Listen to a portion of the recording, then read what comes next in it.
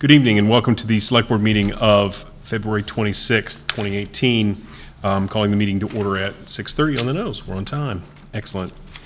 We'll start with an opening remarks, announcement, and agenda review.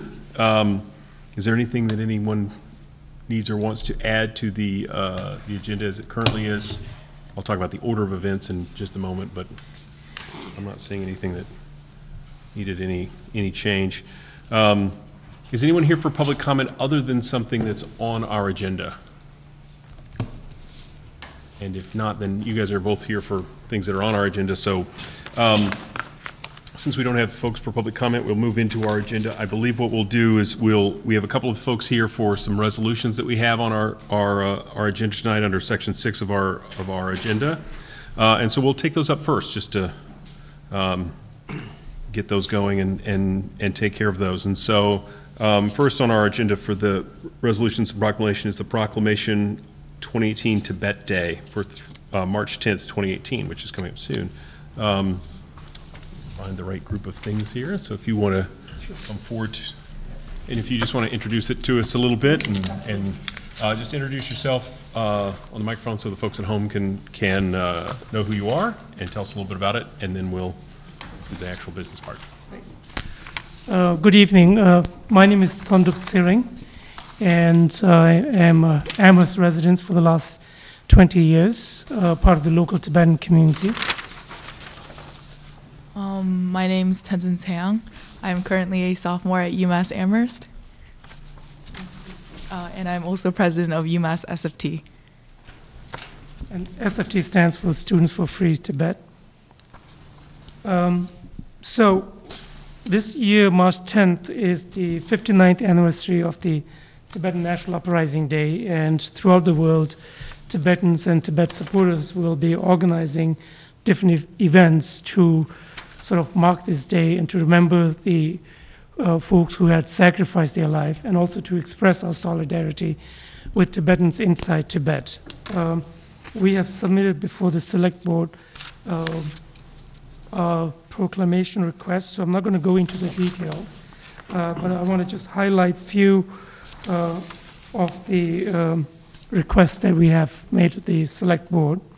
This request is based on a bipartisan resolution that is at the state level, which is Senate Resolution 480, and a similar resolution even at the Congress as well.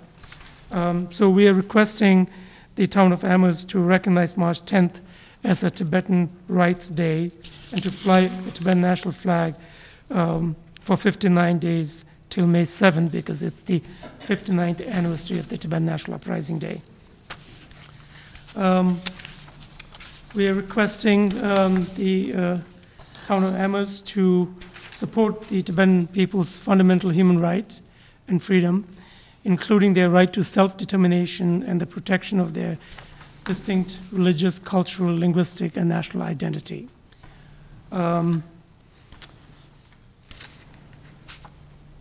Another request that we have before you is to express the town of Amherst's sense that the identification and the installation of Tibetan Buddhist religious leader, including the future 15th Dalai Lama, is a matter that should be determined solely within the Tibetan Buddhist community in accordance to our Buddhist right and our freedom. China, which claims to not believe in their religion, have passed certain regulations saying that they are going to be the ones who will have a role and final say in who the next Dalai Lama is going to be, which is totally unacceptable.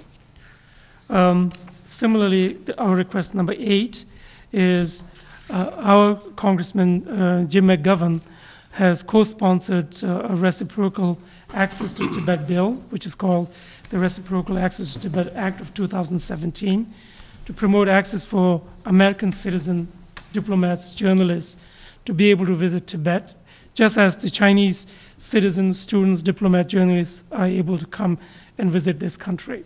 And we would like the town of Amherst to express its support for this resolution as well. If there are any questions or clarification that you would like, we'll be happy to do that. Thank you. Actually, to begin with, this question for you, Mr. Chair. It looks like in our motion and in the proclamation we have before us, it doesn't have 59 days. It says March 10th to March 17th. Right, I was going to raise that. We had, sorry. Go ahead. We were using the text of the previous resolution there. I did not change that. We can amend it silently or in practice, or we can sign the resolution or as you prefer. I'm also not sure what... You noticed that, too. I Yeah. figured we were pulling it from last year. Yeah, I'm also not sure if there are any conflicts, any other flags to be flown at that time, or... For 2 months, I'm not sure. Probably not, but yes. We can certainly pass the resolution as We written. could pass this and come back and add to it if we found out that it was possible, but it's not something we've done before. And the other sort of clarification was, in your presentation, you just asked us to affirm certain principles, but that's actually not part of the motion or the resolution, so that would be something else. Right, yeah, in looking at the revision of the text, my sense was that the proclamation is a fairly focused thing about the day, and the general commemoration, the other requests for separate things, and if they should be part of a motion, it should be a separate motion, I think, or a different discussion. May I just ask you a question? Mm-hmm. Have you received our application for this year? The letter that you, from what you were reading? Yes. Yes. February Okay. 21? Yes, 21st, okay. Yes. In my packet.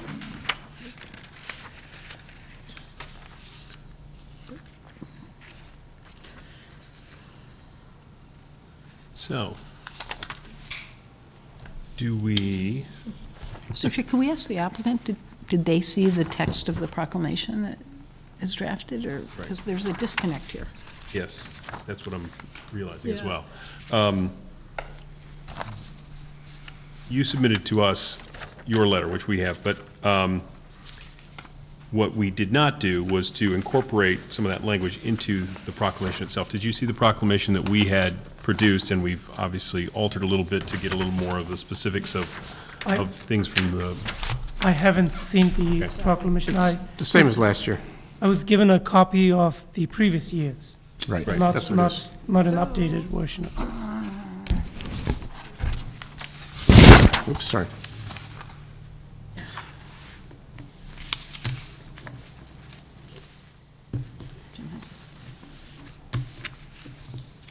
I'm taking suggestions. I was just going to say, since I was responsible for this, I took last year's proclamation and changed the dates to make it current, but I wasn't sure that the kind of things being asked for here were appropriate for a proclamation. They're different, to ask us to write a letter or take a stance on something is a separate action. So we thought it was best to keep the proclamation clean as in the past, so we can go ahead and get that done right away for March 10th. And we can discuss the other issues if we need to. Okay. But to me, they didn't seem proclamation material. Right. So I think that, just for simplicity's sake, if nothing else, we'll probably do the proclamation now, and then we can come back to this later in the meeting to talk more in depth about the other topics that you brought forward to us and the other asks, as it were. Okay. So I think that'll be the simplest. Okay. So if, given that, if someone would like to make a motion and or read the proclamation, or both, I would. King of Read the proclamations. proclamation. Yeah, I'm looking for the motion. Read the proclamation too. Right, shall I read it first, or the? I think you should read Okay, we'll read that first. Whoops. Oh, you know what? Okay. Do you have the version that has the Article 29 of the May 2015? That's from Race Amity Day as Oh, that's the opposed to wrong that one. day. That would explain why I'm confused. We have many proclamations. I know. Okay, never mind. Okay, go ahead. Okay. Sorry. Whereas on March 10th, 2018, Tibetans throughout the world will gather to commemorate the 59th anniversary of the Tibetan national uprising against the occupation of their country, and in honor of the more than 1 million Tibetans who have died in the struggle for the independence of Tibet. And whereas the occupation and ongoing suppression of human rights and freedom in Tibet and the degradation of Tibetan culture and identity should continue to be a concern for all freedom-loving people everywhere. And whereas His Holiness the Dalai Lama is a global icon of compassion and peace and the heart and soul for Tibetans worldwide, And whereas members of the local Tibetan community will gather in Northampton to commemorate this day with a day-long solidarity fast to pay tribute to the brave men and women who have given their lives for the cause of freedom and democracy. And now, therefore, be it hereby resolved that we, the Select Board of the Town of Amherst, in the Commonwealth of Massachusetts, recognize the local Tibetan community's plea for justice on this 59th anniversary of the Tibetan National Uprising Day, and continue to proclaim each March 10th as Tibet Day, and further, by hoisting the Tibetan national flag from March 10th to March 17th, 2018, help cultivate awareness for all citizens of Amherst. And the motion then reads... So before you read that, did we want to alter that ending date or not at this point? Okay, I think we're not sure we can do it, so... okay. So we'll take it as is, And and it's then written we'll as is. work from there. Okay. So go ahead. And then I move to proclaim March 10th, 2018 as Tibet Day in the town of Amherst, and to prevent the Tibetan national flag to fly under the United Nations flag on the North Common from March 10th, 2018 through March 17th, 2018. Second. So we have a motion and a second. Is there further discussion? So I would like to go ahead and, we could go ahead and vote on this as far as I'm concerned, because we do this annually and we appreciate this being brought to us. And thank you to Mr. Wald for updating it as well as Ms. Pupple. But then to have a separate conversation about how much of a conversation we're going to have about the other question of how long and the other details that were read to us that were in the letter of February 21st. Right. Yeah, we'll definitely get back to those much later in the meeting, probably. I don't want to keep our guests a long time, but is there other discussion about the motion that's on the floor? Hearing none, all those in favor, please say aye. Aye. Aye. Looks like there was more. Was there another comment that wanted to be, that you wanted? It's unanimous with one person So- absent.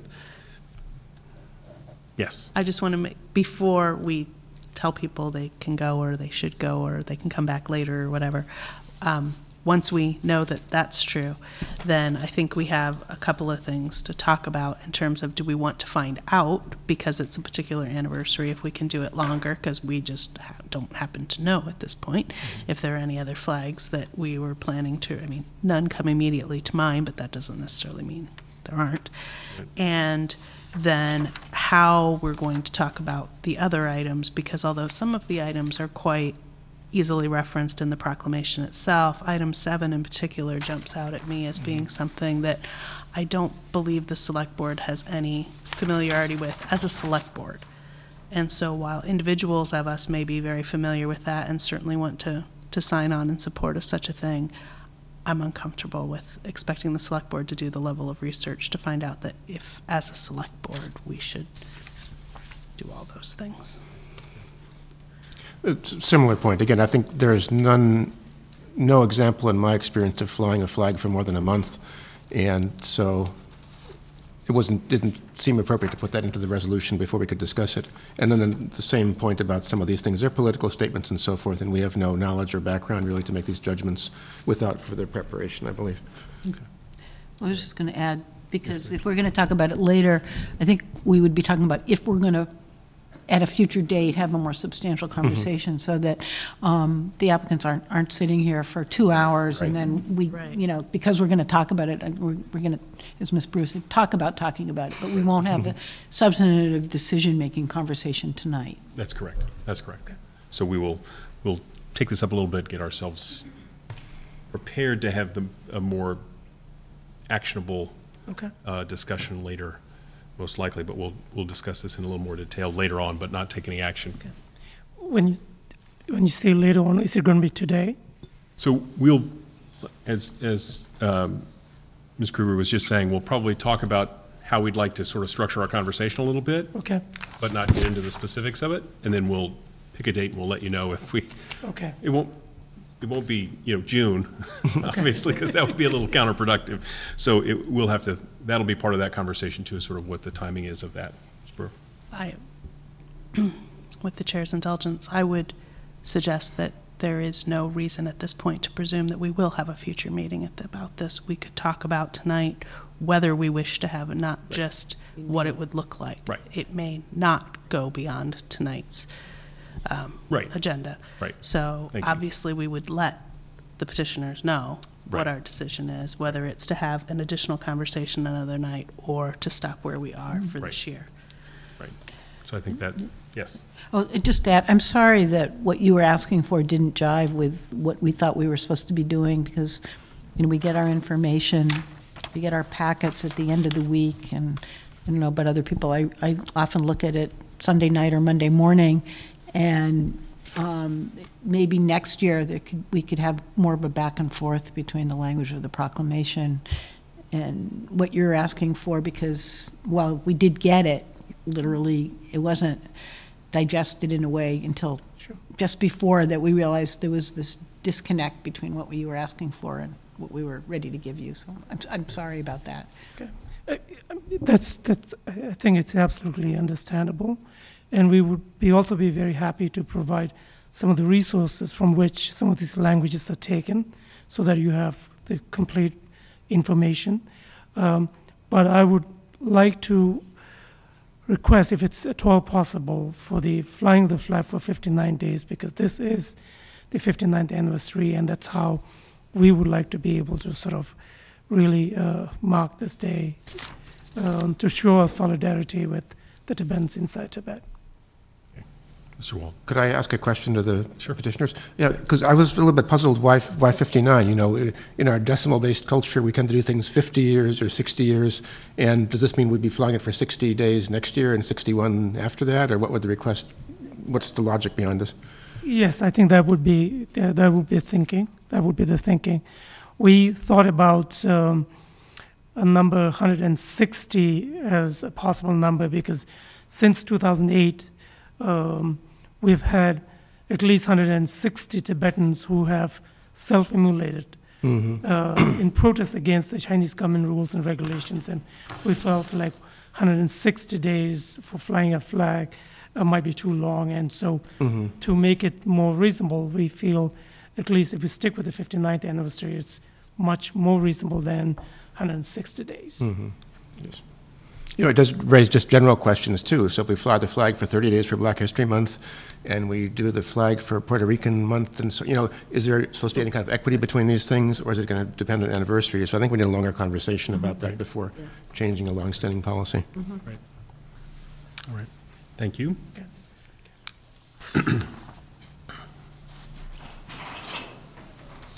So next, we have the,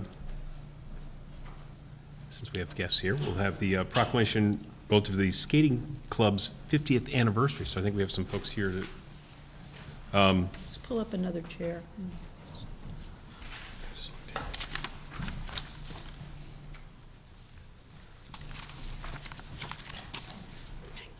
So just introduce yourselves and tell us a little bit about your request. I'm Rita Lehman. I'm a resident of Amherst since 1961, and I'm the president of the Skating Club of Amherst. I'm Nancy Johnson, and I'm a new board member to the skating club this year. And I have 2 children that skate with the club for the past 7 years. Okay. And just to give you a little information about the skating club, we began in 1968 when a group of mothers from the community wanted a place for their children to learn how to figure skate, and there just wasn't any. And Amherst College very graciously welcomed us into their faculty and staff and student hours. And that's how we started. And it grew to about 68, 70 members at that time. And we continued to skate at Amherst College. Their season is the short season, just their hockey season, which from November through the end of February. We then, when the UMass Mullen Center opened in 1993, we had the opportunity to extend our season from September through June. And we continued, we took ice time there, and we continued to skate at both Orr Rink and the Mullen Center.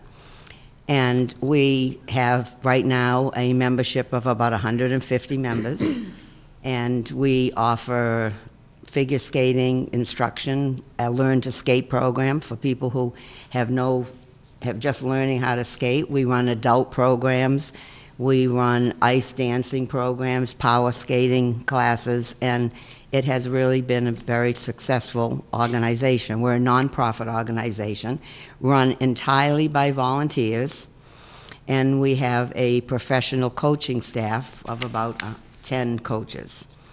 And we really are very excited about marking, this is a very important milestone for us, 50 years.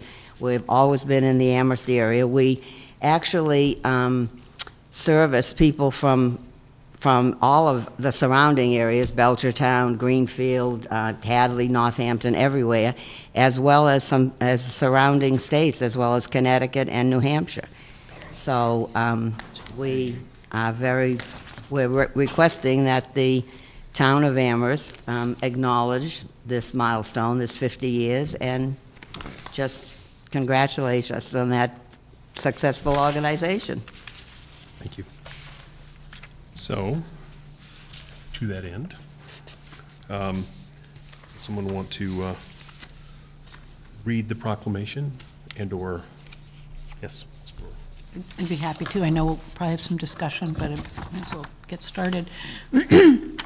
So this is the proclamation of congratulations to the Skating Club of Amherst, the 50th anniversary, 1968 to 2018. Whereas the Skating Club of Amherst was founded in November 1968 by the faculty, staff, and families of Amherst College to provide recreational opportunities for the campus community, and soon after invited the wider Amherst community to join. And whereas the Skating Club of Amherst has continued to operate at the Amherst College Ore Rink and the University of Massachusetts Mullins Center Community Rink, and whereas the Skating Club of Amherst has provided and continues to offer a home to a community of families, amateur athletes, and professionals dedicated to the sport of figure skating, provides a safe and positive environment for members' physical, emotional, and social development, and whereas the Skating Club of Amherst is a member of the United States Figure Skating Association, the national governing body for the sport in the United States. Now, therefore, be it resolved that the Select Board of the Town of Amherst hereby congratulates the Skating Club of Amherst upon its 50th anniversary. Just voted this and dated this 26th day of February 2018. Would you like me to read the motion? You would, please. I move to authorize a proclamation congratulating the Amherst Skating Club on its 50th anniversary. Is there a second? Second. Okay, yes. So, as was clearly indicated in all the material provided to us and on the proclamation, it's called the Skating Club of Yes. Amherst, not the Amherst Skating Club. Thank you. And that does matter to people. It goes with their logo and everything else. Oh, in terms of the motion, correct? Yeah, the motion's wrong. Sorry, thank you. You read what you were given. Yep. I know, but sometimes I catch it, and I did read these ahead, but, okay, got it. So Ms. Kruger indicated that there might be some discussion, and as the petitioners may have heard when this idea first came up, I was a little dubious, not because I don't think the Skating Club of Amherst is a fantastic organization. Having had both my children participate, I was just asking my husband now if he remembered when our older son, who's now just about 24, was part of Chip and the Chipettes at the Mullins Center during a hockey halftime. And if any of you have been to a UMass hockey game, you know that the fans are not the most genteel on occasion, but when all these adorable little skaters, including that little boy, skated out there, it definitely changed the tone. But I was dubious only because of the practice of some people assume that we should just like proclaim everything. It's a 50-year anniversary. I don't think you run across that too often, and so I'm very happy to go ahead and agree to this. Oh, your reservations fell away? Well, oh my God. I tried not to have it be about my kid, but it is about my kid too. That's quite all right. Then I won't give all my speeches that I prepared. Right, A 50-year anniversary is really right. So is there further discussion? Hearing none. All those in favor, please say aye.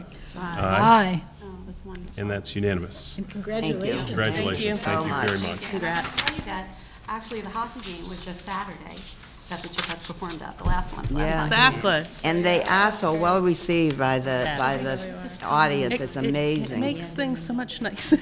I know. Oh, that's great. Thank So Thank you so much. we'll sign the official one at the end of our meeting, and we'll get it to you Okay, in the good. next couple days or so. Thank So you very much. Thank you, thank you all. Thank you for coming. Thank you. Great. So since we're proclaiming things, we have one more proclamation this evening, which has to do with Race Amity Day, which I don't think we have folks here for that. So if someone were to want to find the right copy, read that one. Do you want to dive in? 6B. Town meeting, either way. So, I'll dive in if you don't mind, Mr. Please, Slaughter. go right ahead. So, The signable one. she which has- says, looking for the replacement. Got it, got it, got it. Got it? Okay. Okay, so, Race Amity Day proclamation. Back in 2015, town meeting had an article, Article 29 of the annual town meeting session, established the second Sunday of June as Race Amity Day. There was a wonderful presentation, there was much discussion, town meeting voted yes, and then that's all that happened. That was the end of it. And so we realized, here on the select board, that we should go ahead and make sure we bring this to people's attention again every year. It isn't until June, so this time we have plenty of notice for people, which is great because it can affiliate with Black History Month very nicely. There was just an event co-sponsored by the Citizens for Racial Amity, which was at the Jones Library yesterday. And I double-checked with them to ensure that there would, in fact, be an event on the 10th, because every year the event's a little different. The very first year that it was celebrated in conjunction with the Human Rights Commission long-running Human Rights Heroes Awards, but that became a little too much celebration to cram into one event. And so they have now separated those events. So it's always the second Sunday, and that happens to be June 10th this year. And I wanted to make sure, and I appreciate the people who worked on behind the scenes, making sure that each year this proclamation includes the town meeting action reference, because that is why we do it. It isn't because the governor in his wisdom decided to sign on to it as well at some point, although that's nice. He does lots of things we don't sign on to. But this is something that Amherst should be proud of, and I'm happy that we are doing this again. And we will have more information as the event itself unfolds as to what it's going to look like this year, where it will be, what it will look like. Will certainly end up on the town website in some fashion. And I would be happy to read said proclamation as well, which is, whereas the greatest asset of the town of Amherst is its people, and whereas the town of Amherst holds dear the motto of the United States of America, E pluribus unum, out of many, one, recognizing the principle of the oneness of the humankind and the rich cultural, ethnic, and racial diversity of its inhabitants, and whereas civility, respect, kindness, and friendship are commonly shared values of the collective citizenry of the town of Amherst, and whereas the town of Amherst invites communities and neighborhoods to join in reflection on the beauty and richness of our diverse cultures and ethnicities while reaching out with a spirit of amity toward one another. Whereas Chapter 163 of the Acts of 2015 of the Commonwealth of Massachusetts establishes the second Sunday in June annually as Race Amity Day.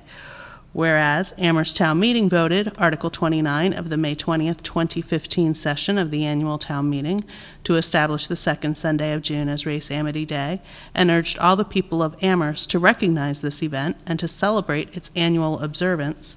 Now, therefore, the town of Amherst hereby proclaims Sunday, June 10th, 2018 to be Race Amity Day, a celebration of oneness of the human family.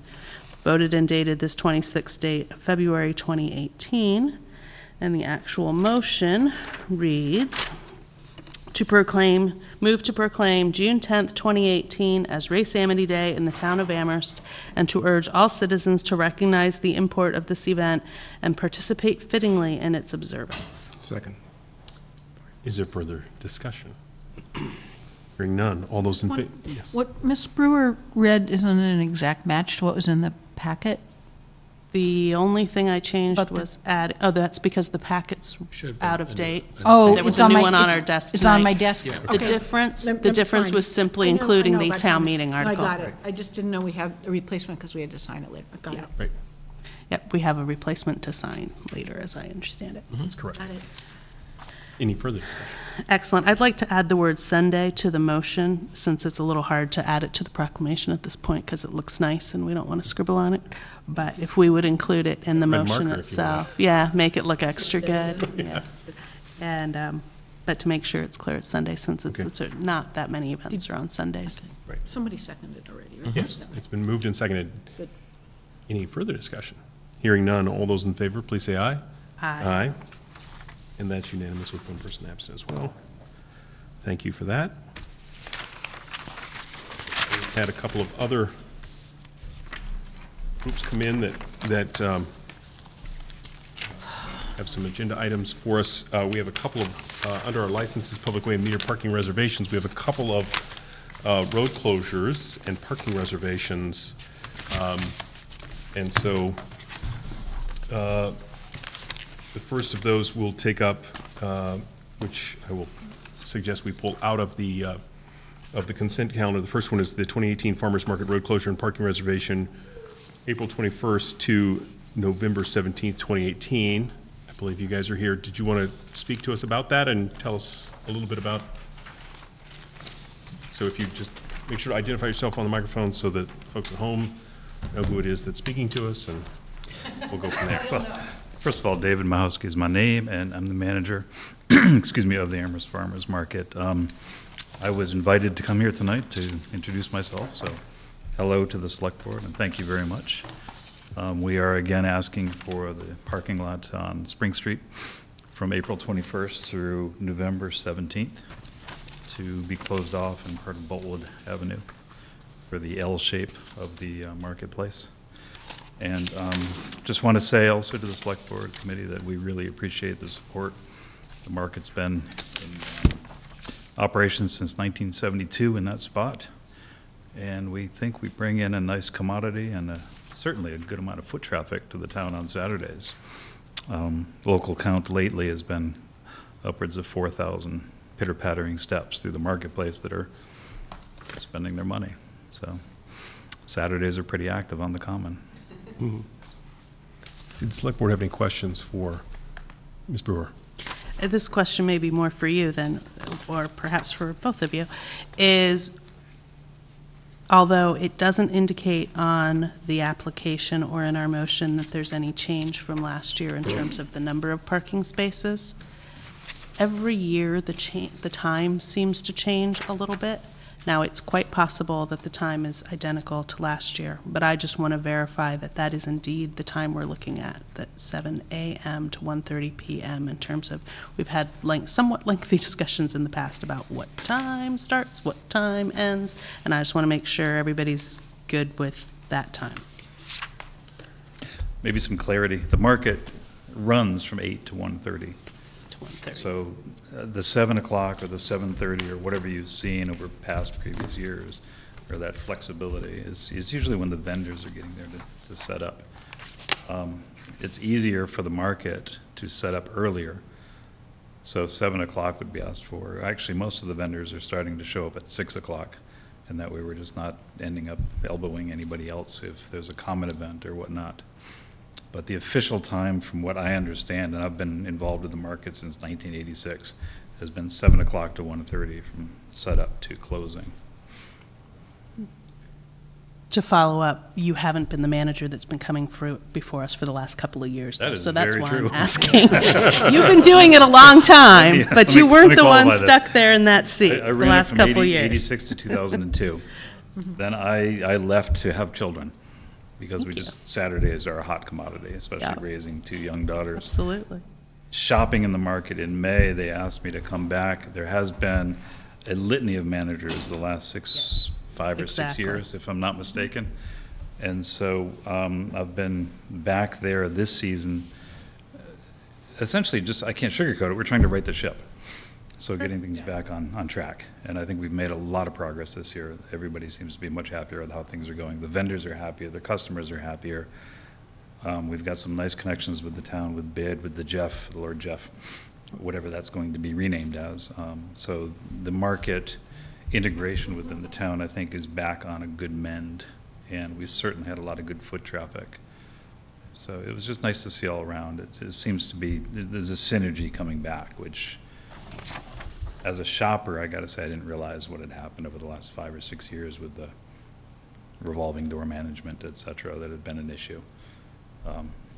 As a shopper, it wasn't as evident. But I've had lots of surprises this year. Thank you. Did you want to read the motion? Actually, I want to ask another question, or I Please. guess at this point it becomes a comment, which is to follow up on that. Right. Obviously, we are recognizing that there have been several different managers before us over the last couple of years. Sometimes they didn't appear before us. Other times we had questions from the Agricultural Commission, et cetera. But everything I'm hearing right now is that as you're righting the ship, that there is nothing we need to change. There's nothing we need to be concerned about this year. And so I'm wondering if we could go ahead and add to the motion, just for clarity's sake this year, that the market hours themselves are 8 a.m. to 1:30 p.m. And so the focus has to be on the parking, because that's what somebody has to go and enforce. But I want to make sure even if we just tack it on at the end for hours of operation or something along those lines. Mr. Steinberg usually wordsmiths that sort of thing for us, but if Ms. Kruger wants to do it on the fly, that works well for me too. Yeah. One note of clarity I'd like to throw out there is that there's a request for 6 parking spaces on South Pleasant, is that correct? 5. First 5 metered parking spaces on the east side of South Pleasant Street, originating at Spring Street, moving south toward College Street. So I should just throw this out there. On Boltwood Avenue, we need a few spots, which are in the requests and granted every year. We don't need 5 spots on South Pleasant Street. I was wondering about that. Pardon me? I don't see it necessary taking up 5. In fact, I think that's a bit of an inconvenience, frankly. If we had 2, I think we're golden. I'm changing the motion.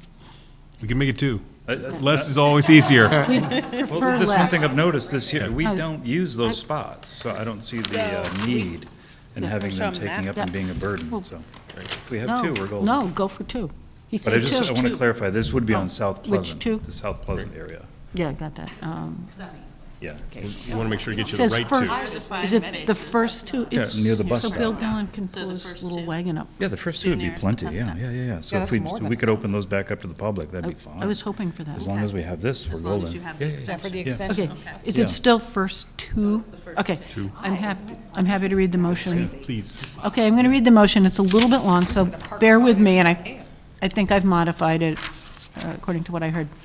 I move to approve the closure of that section of Spring Street beginning at the intersection of South Pleasant heading east to the intersection with Boltwood Avenue each Saturday beginning April 21st, 2018 through November 17th, 2018 from 7 a.m. to 1:30 p.m. to accommodate the hours of operation from 8 a.m. to 1:30 p.m. Oops, that's probably not where that clause goes.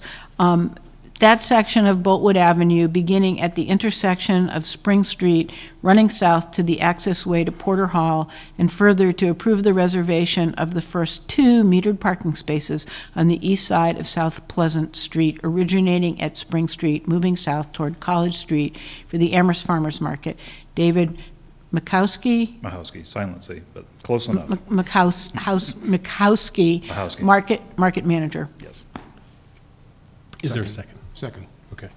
It's probably the wrong place to stick in word, but it works. But David Mahowski, the returning old manager. Would you like the old inserted in there a couple Are you places? the old new manager or the new old manager? Both, Either way, potato. both, yes. 6 of one, half a dozen of the other. Is there further discussion? Hearing none, all those in favor, please say aye. Aye. Opposed? And hope you have a And good the- season. Thank you. Thank you very much. Thank you. Boy, that's a long one, too. And so I believe we also have folks here for the Daffodil Run, which is our other street closure that is on our agenda tonight, which will actually segue into our next item, but since we're talking about streets. But if you want to come forward, please. And so again, just state who you are and tell us a little bit about the event and why it's a little different this year than in past and Sure. those kind of things, please. Well, Hi, I'm Jen Label, Development Director with Big Brothers Big Sisters of Hampshire County. And the Daffodil Run is in support of Big Brothers Big Sisters.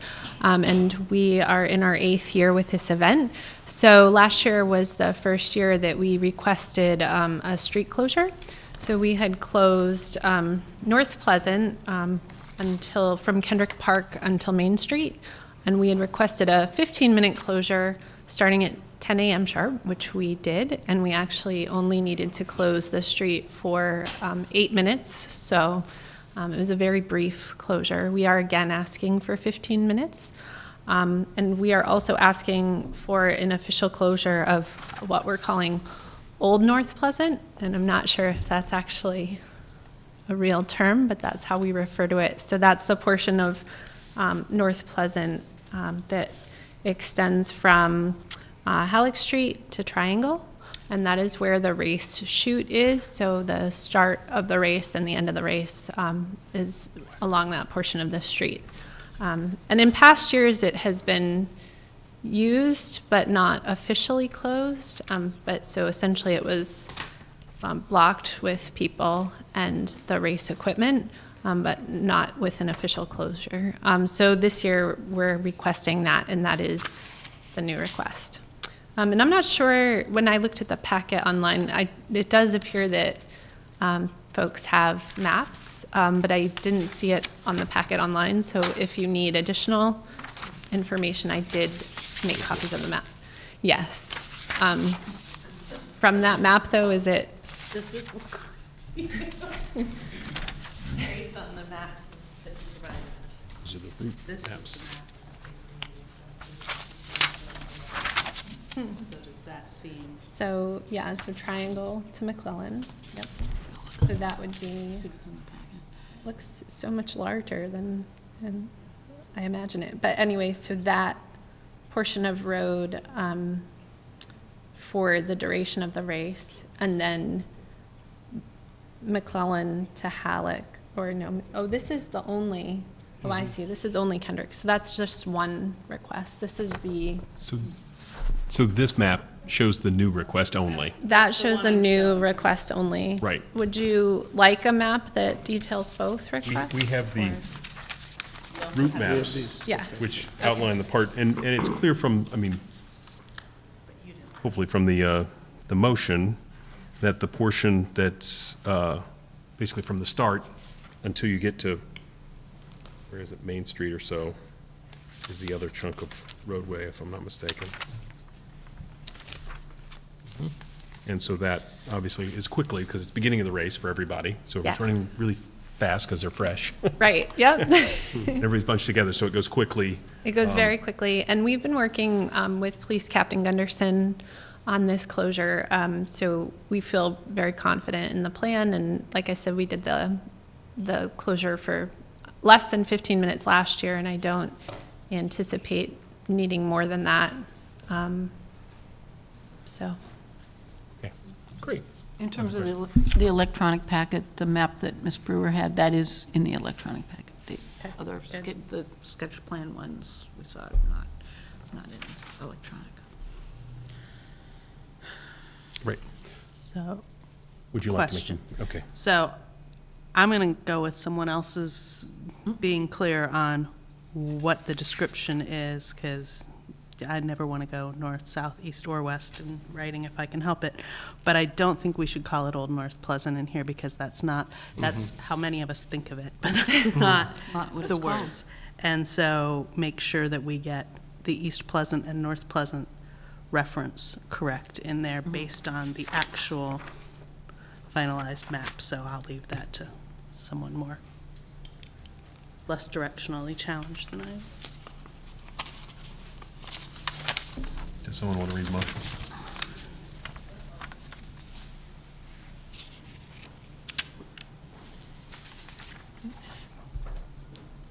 Now you scared us off. Well, if it's moving north, it's to the intersection with East Pleasant Street, isn't it?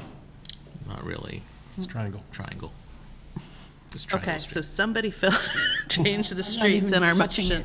All right, Mr. Bachman. Okay, to approve the closure of that section of North Pleasant Street beginning at the intersection of Halleck Street and moving north to the intersection of Triangle Street. Sounds good. I am directionally challenged. And then the rest would be the same as.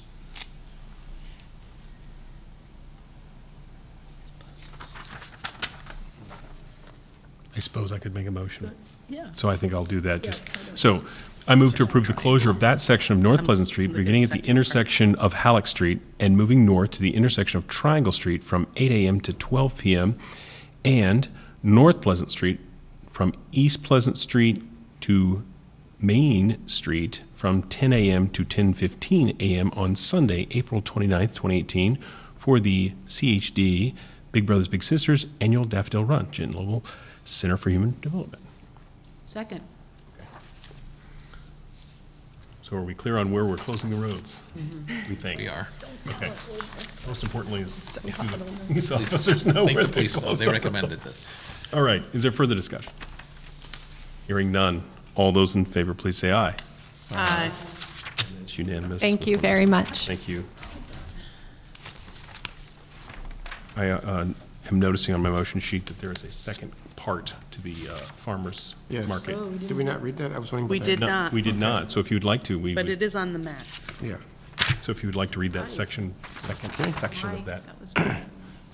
Move to approve the reservation of the first 2 metered parking spaces on the east side of Boltwood Avenue, immediately south of the Porter Access Driveway, exclusively for guests of the Lord Jeffrey Inn, each Saturday beginning April 21st, 2018 to November 17th, 2018, from 7 a.m.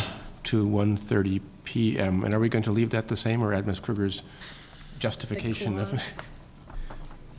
I think it's clear enough because these are the hours that are involved. Okay. Second. All right, there's a motion and a second. Further discussion? Hearing none. All those in favor, please say aye. Aye. And that's unanimous as well. All right, so we've done all the straightforward, in quotes, sort of things. So I think next on our agenda is back to our action and discussion items. I believe since we have a guest that's come to town to talk to us about our paving plan, that we will change the order a little bit and go with section 4B, which is the 2018 Road Construction and Paving Plan First Look. And then we'll come back to the Shay Street and School Zone after that. So, should you introduce yourselves so we kind of know who you are, most of us, but. Hi, I'm Jason Skeels, town engineer. Hi, I'm Salar Shahini. I'm a data scientist and GIS developer with StreetScan. Great. Is that the bottom one? The bottom one. Yes.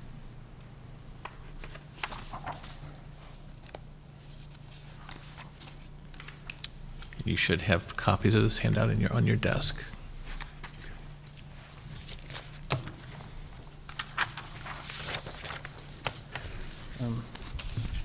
So I'm going to go over the, so I mean, I remember most of you from last time that I presented here. So I'm here to share with you the results of our second scan in Amherst. And we work closely with Jason and his team, and once we get to the capital improvement plan, I will hand it over to Jason to go over what streets are going to be repaired in the next 5 years. So this is our data collection van. You probably remember it from last time. We spent a total of 4 days in Amherst, a total of 40 hours to scan everything. We spent about 10 hours on the field each day, and our van is the same as the last time, which would allow us to make comparisons, where we had optical sensors, cameras behind and in front of the van to take pictures every meter on the roadway. And we had radars behind the vehicle that would gauge the distance between underneath the van and the surface, and that would allow us to map potholes and other surface distresses. The data layers that we provided at the end, I'm just going to go over them quickly. The main driver of the system is the PCI of the Pavement Condition Index. That's an overall rating of the pavement that would give you information about everything from 0 to 100, and 0 being the road is in a very, very bad shape, and 100 is it's in the best shape possible. And the map on the right side is essentially the PCI map of Amherst, where in the dark green areas and light green areas, the roads are in good shape. Yellow, fair, orange are poor, and red are in a very, very bad shape. And the second layer that would be extracted from the PCI layer, mainly, I mean, there are other distresses that go in there in the decision trees, is the maintenance method layer. That's what we are looking at on the map is a color-coded map of maintenance methods that each segment or each street would benefit from. So the dark green areas are the areas that we have time, we don't have to repair, do any repairs on them yet.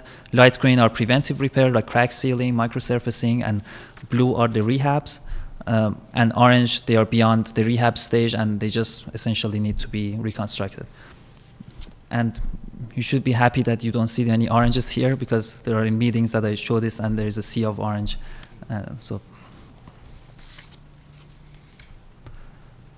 The other data layers that we provided are the pothole and the medal layers. So on the left side, we see the pothole layer where we had mapped out the location of all the potholes. So this would be a snapshot of when we drove over. I mean, it would change frequently, but it would kind of give you an idea of where the trouble spots are and which areas of the town are more prone to deterioration. And on the right side, we see the location of all the utility covers, valve covers, and manholes that the system mapped out. And lastly, for every meter of the roadway, the imagery from our cameras are available. So if you go to our software and you click on any segment, you would see what that number, if you want to see what, for example, the PCA of 60 means, you just click on a segment and the image would pop up, and it would give you a better idea of what that means. We worked with Jason and his team to integrate this into the town's WebGIS. So if you actually go into this link, you would be able to visualize the PCI and click on each segment and see what's the rating for each road, and it's an interactive web map, which is public, so you would be able to view it. Now, after that, I will just go over the results town-wide.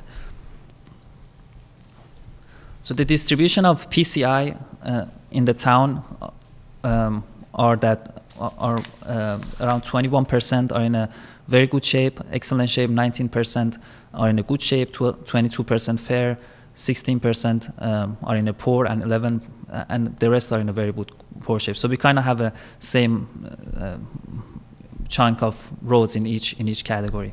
The average PCI is a 63, and we'll show later how does it compare to last year, 2 years ago that we did the scan.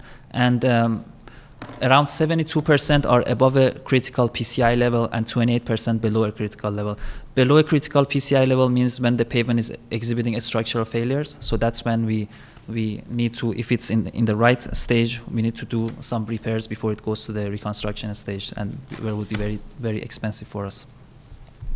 So this is a more detailed breakdown. Around 0.9 miles are were dirt roads or concrete roads, or they were blocked and we couldn't assess them. Around 2.6 miles were below 10, 7 miles 10 to 25, 11.5 miles between 25 and 40. Between 40 and 55, you had around 24% of the roads. This is a very critical stage where the road is on the verge of going to the reconstruction stage, so you can save it by doing some rehab work. And 25 miles are between 55 and 70, and the rest are above a 70, which is when the road is in very good shape. Now, in terms of the repairs that we need to do on the roads, around 22%, which are around 22 miles, they need to be reconstructed. So they are beyond no other repair method would work. Around 43 miles would benefit from rehab. 22 miles would benefit from preventive repairs like crack sealing, microsurfacing, and about 13 miles are in a very good shape and we don't need to worry about maintenance. The costs that we used for estimating the repair methods. We worked with Jason to estimate that from your historical repair costs, so that it's as close as possible to Amherst. So this is a summary of our findings. The weighted average of PCI for the entire town was a 63. 28% of roads, a little more than a quarter, are structurally damaged. And if you want to repair everything at this moment and bring everything to a PCI of 100, you would need $16 million. And if you include the contingencies and police costs and other things that go with the maintenance, that would add up to around $28 million.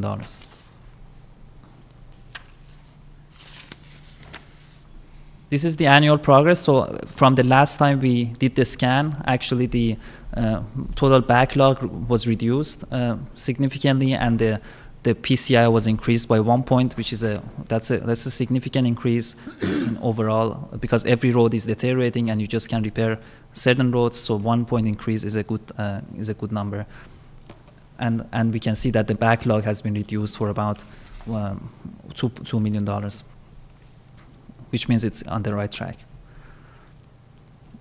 In terms of pavement management program, so the prioritization factors that the system considers, they are functional class and traffic. So a road so to figure out which road we should repair first, one of the main factors is the functional class. So if a road is a highway versus if it is a local road or residential road, the highway one is going to get repaired first. Then the condition is important, the PCI. So in addition to how many people live on a street, it takes into account what's the PCI of that road. The third parameter, which is as important as the other ones, are the benefit to cost ratio. So each repair method would would extend the life of the pavement up to a certain number of years, and that's the benefit that we get. For example, crack seal would extend 3 to 5 years, and cost is how much money we spend. So that ratio would give us the value of that repair on that segment. For example, crack seals are very cheap, but they also don't extend the life that much. So if they are done at the right time, they have a very high benefit to cost ratio. And finally, the available budget, which is the main constraint for us. So these are the projections that, with different budget scenarios, how the average PCI of the network would change. So $800,000 would be the minimum that you would need to maintain what you have. And if you want to see increase, depending on your goals, if you want to see 5-point increase in 5 years to get to a 69, you would require around $2 million each year. So that's the green plot. And with a budget of $1.5 million a year, so if you almost double 800,000, which is the minimum you need to maintain, you would get after 5 years to a 67. So this kind of gives you an idea of, depending on the goal that you have, whether maintain it or make it better, how much money you would need to invest each year. So now I would hand it over to Jason, who will show you the capital improvement plan. So this is our 5-year plan. And we use their data analysis to sort of recommend what should go first. The cost-benefit analysis is basically the sort of bang for your buck, and the other big factor is the ADT, the use of the road. So we have to focus on the main roads first, because if they cost a lot more to do full reconstruction versus just doing some maintenance type work, which we're going to do a pretty healthy amount of maintenance work this year on some pretty heavily traveled roads. So some of the first roads that came up on the street scan list were roads that we already had programmed from last year. So Dickinson Street, we had just replaced sewer and water on that. We knew the road was in horrible shape, but also knew it needed infrastructure. So we've already got a contract for that from Main to College Street. We're also going to be adding sidewalks and parking and redoing the entire road, full depth reconstruction, so that we can work all that stuff into it.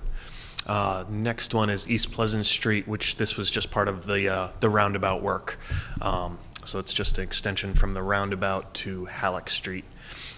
We're just going to mill and overlay that section just to smooth out the existing pavement from all the trench patches. So those were on the list, but we had already sort of had them programmed in. Then for this coming summer, we have East Pleasant Street, Southeast Street, Main Street, North Pleasant, and West Bay Road are the first first 5. And they were quite big budget chunks, but we're going to try and do a couple different treatments on each. We're looking at doing a cold-in-place recycling on East Pleasant Street and Southeast Street, which are both in relatively good shape, but they're starting to fail. So if we grab them now, we should get hopefully another 10 years out of them, rather than letting them keep go, and then we're going back to square one and rebuilding the entire road again. And the same with Main Street right here in front of Town Hall, from Boltwood to Dickinson, or that's going to be a mill and repave job with some additional sidewalk and ramp work on the sides.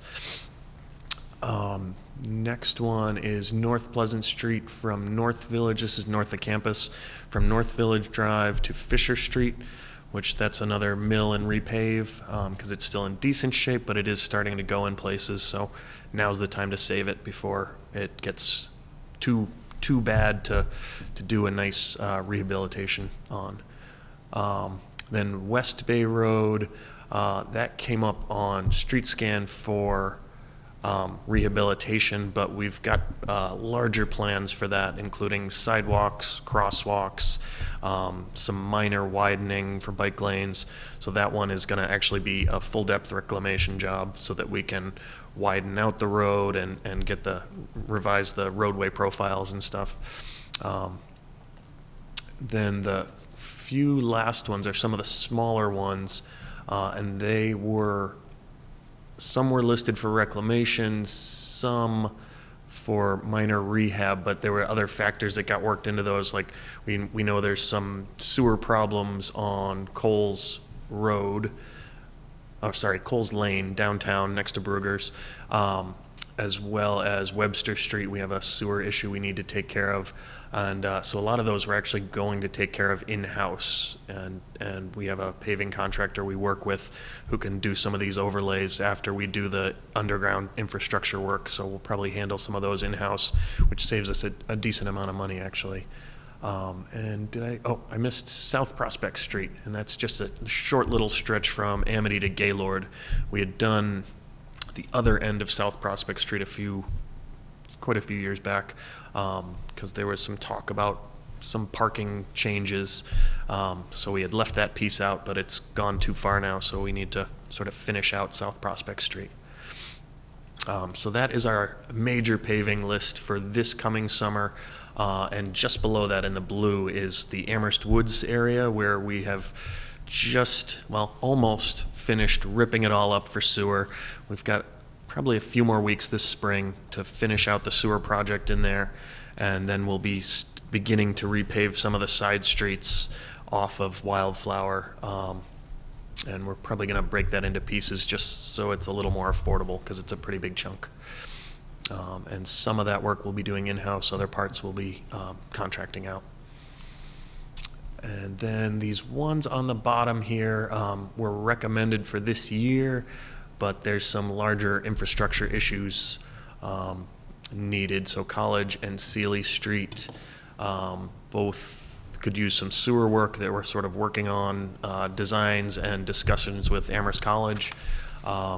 Then there's North Pleasant Street through campus, which we're sort of working on a larger plan with UMass to sort of get a cohesive design through campus on what we'd like to see for sidewalks, bike lanes, bus pull-offs, and whatnot. Although they've done bits and pieces of it, we'd like to sort of do a more detailed look at the whole thoroughfare through campus. And then the one other piece is right downtown, North Pleasant, from Amity to Fearing Street. And we've come to the realization that with our new budding downtown, we probably are due for a sewer upgrade, because it's a very old, very small pipe that currently runs down North Pleasant Street from here to there. It's a small 6-inch clay pipe. We replaced a portion of it last year from Halleck, well, sort of in front of the toy box, down to Prey Street. And we upsize that to a 10-inch pipe, so just to increase capacity. And before we do anything with this section through the rest of downtown, we'd like to consider doing that as well, just for possible future expansions, so that we don't pave it and then rip it up the following year. So that is just the year 1 list. I go quickly through the years 2 through 5. I don't know if you just want to look at it, and I don't know if you want me to read it all off, or just, I mean, we can take a quick look and you can see that you start off, so our first year is mostly rehab. There's very few reclaim. And then the second year, you can see in red here, I've highlighted, those are the ones that are reclaims, and they're all very short, small streets, but they're way overdue for it. Their PCIs are quite low. They're in the 30s and 40s. We move on to year. Can you explain the difference between reclaim and rehab? Oh, so yeah, so reclaim is when they take the entire road, they giant machine that chews the whole road back into gravel. And then they reform everything, and that's usually when the roads start to have all these ruts or giant potholes, and you see this just full sort of foundation failure. So you need to sort of start from scratch, rebuild from the bottom up, and do it all over again. Whereas rehab can be anything from like a mill and pave, where you just take off the surface. You know, you still have a good roadway profile. It's still relatively smooth and straight, but it's just that surface layer that's failing. So you mill that off and then put down a new perfectly smooth top coat again. So that's sort of the major difference between, there's tons of other rehab methods, but that's our primary one, although we'll be trying a couple new ones this year. So those are the major differences, and you'll see that, you know, the rehab streets we're focusing on are major roads. They're heavily trafficked, and then when we can and when it fits the budget, we're trying to do some of these smaller ones so that we know are due, but they're not as high demand. So we do want to get to them, but we do want to make sure our major arterials are functional, and we make sure we save them, because they're the longer roads, they cost more, so we try to focus on those. So this is the year 2 where we see a lot more major roads, and as we move on here, the major roads start to fall off, and we start to be able to tackle some of the smaller side roads, and we start to be able to tackle some of these, you know, smaller failing roads that we've been sort of deferring maintenance on for too long. And then you get into year 4 and you see these, this is almost all side streets here, and a lot of them are still okay and can be rehabilitated, and so we're getting just a lot more bang for our buck, getting the big ones out of the way, and then we can start to focus on some of these side streets, some of these residential streets, and then we're into year 5, and we're almost entirely on side streets, and more collector streets. So it's as far as what we showed for our progress from when they scanned in 2015 to 2017, I think we've been doing really well. The one thing with this projected 5-year list, it is a $2 million budget, and that's not what we get from Chapter 90. So we'd like to push for more.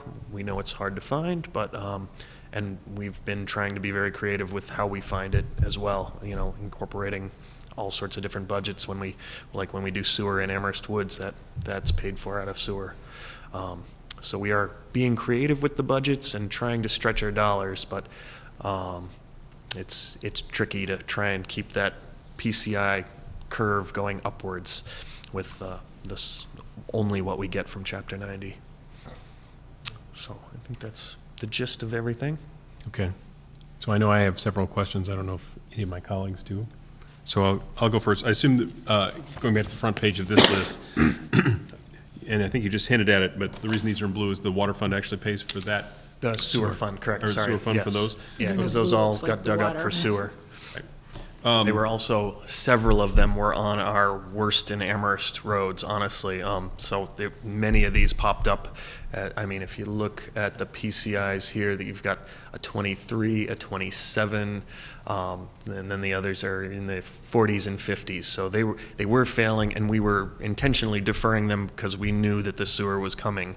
So we were doing spending as little money on them as possible while trying to make them still passable. But they'd been deferred for a while because of the sewer project.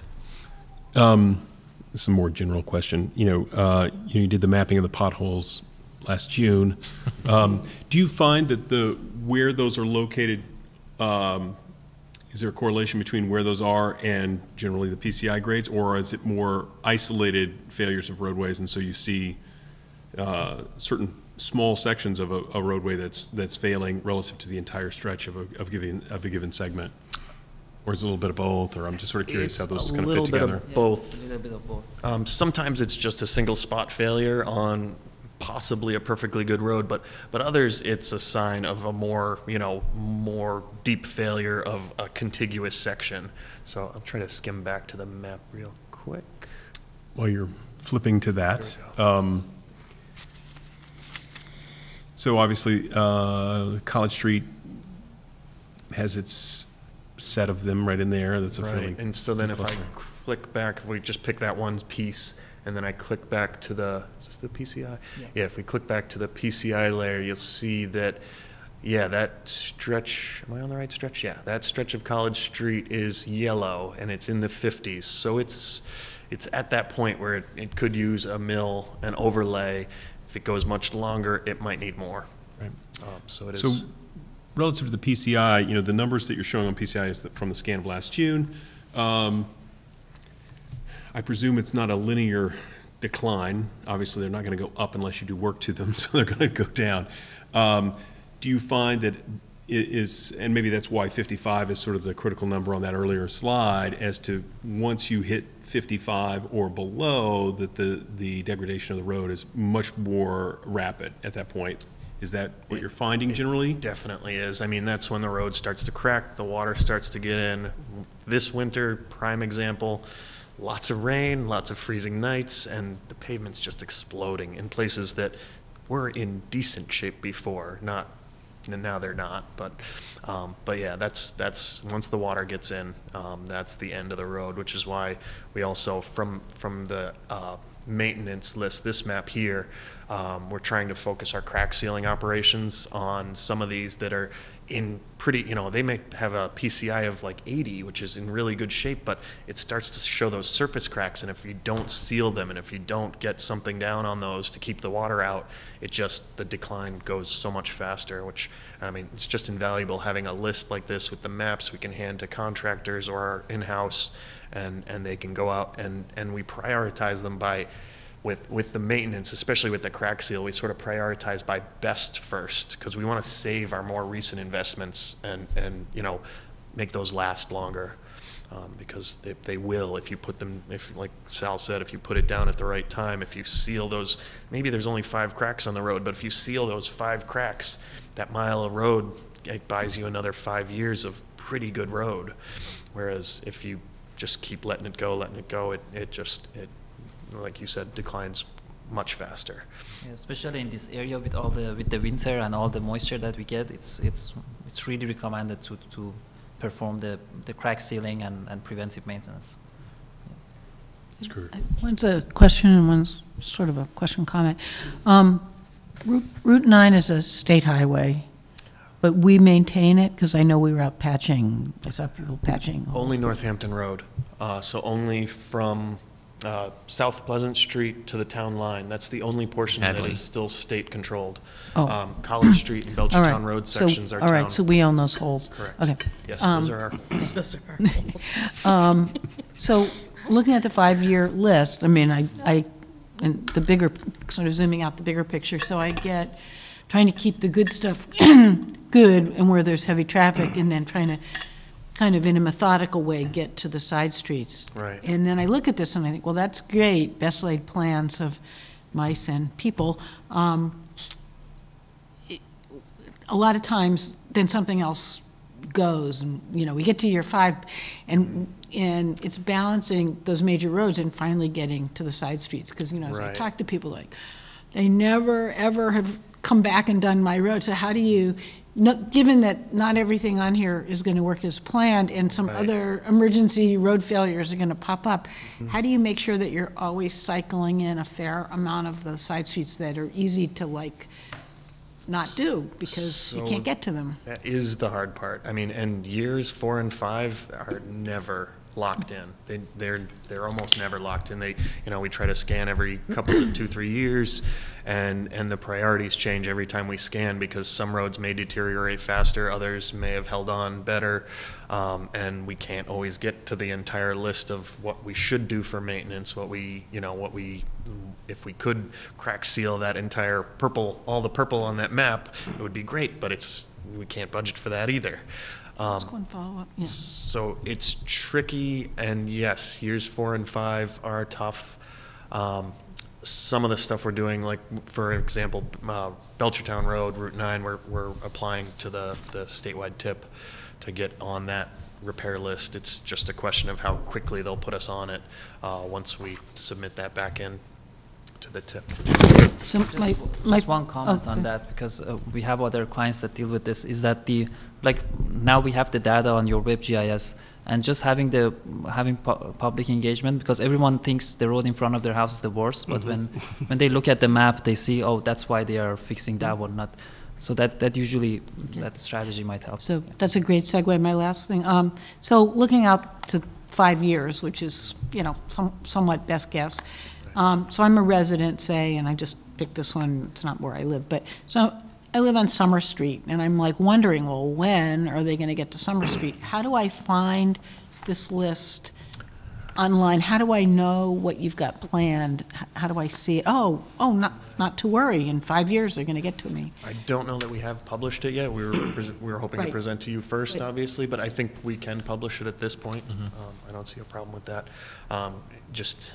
I'd like to put a caveat in there that, this is a $2 million a year budget, not what we get per year. It probably needs some contextualizing, but, exactly. You're right. People are going to go and look for their street, obviously. Right.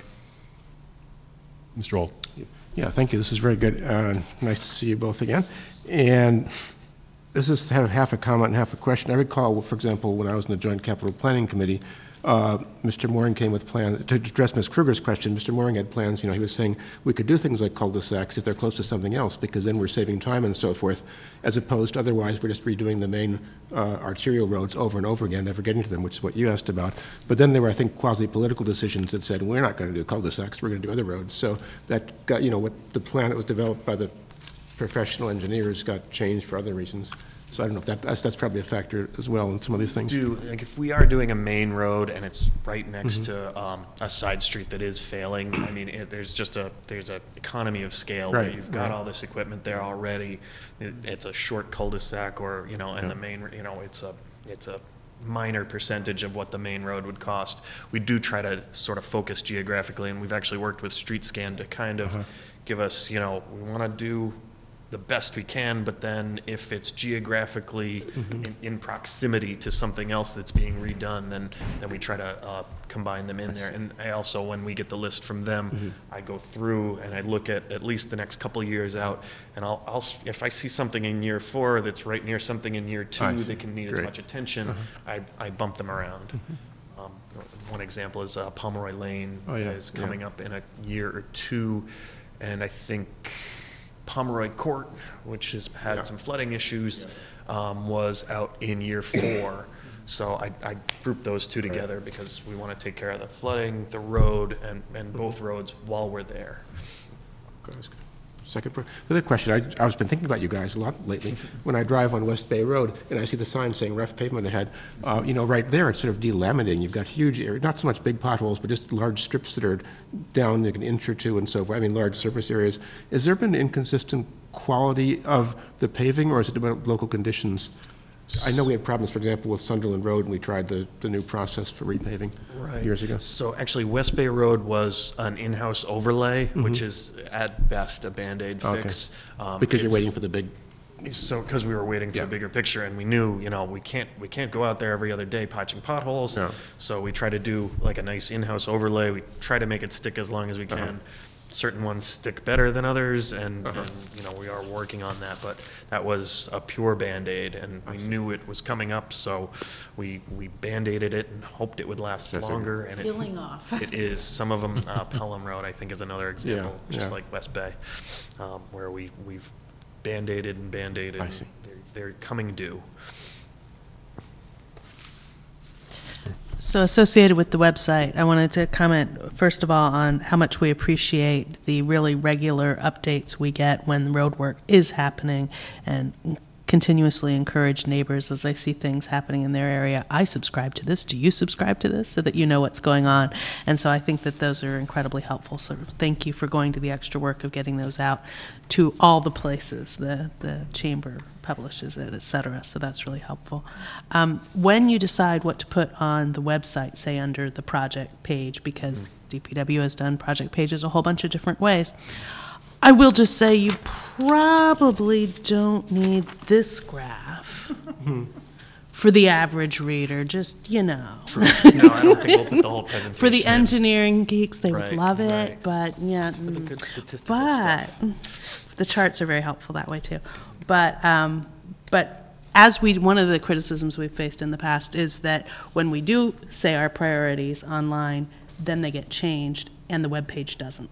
And so that's Right. the danger of giving people information as it becomes outdated. So just thinking structurally, when you think about how do we want to put this up there and what's an easy way to fix it if it turns out we get this chunk of money, or the weather goes this way, or the contractors go that way, we can just cross that section out and move on to the other, because in some ways people get the heart set on something happening and then it doesn't for a whole variety of reasons, and we say, well, we don't know why it's changed, so that would just be helpful to people.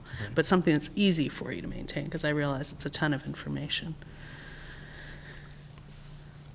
Other questions or comments? Well, thank you both very much for coming and sharing the list with us, and kind of giving us the background again and sharing that with the public at large as well. It's very helpful to us, and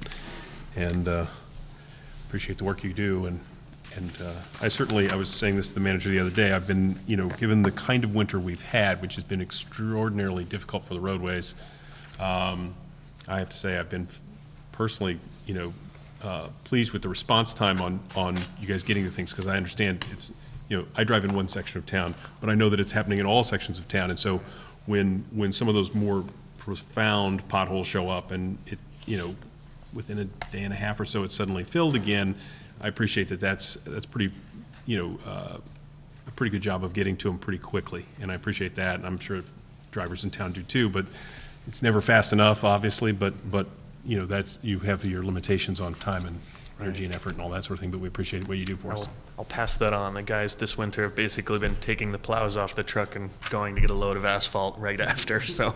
It's Plowing it up and putting it back. Exactly. It's been a winter. Thank you. Thank you. Rotating door there. Thank you both. So next on our agenda, we'll go into action and discussion item 4A, which is Shay Street School Zone and Crocker Farm School, which I think Mr. Moore was going to present to us, and we had a lovely pair of maps here.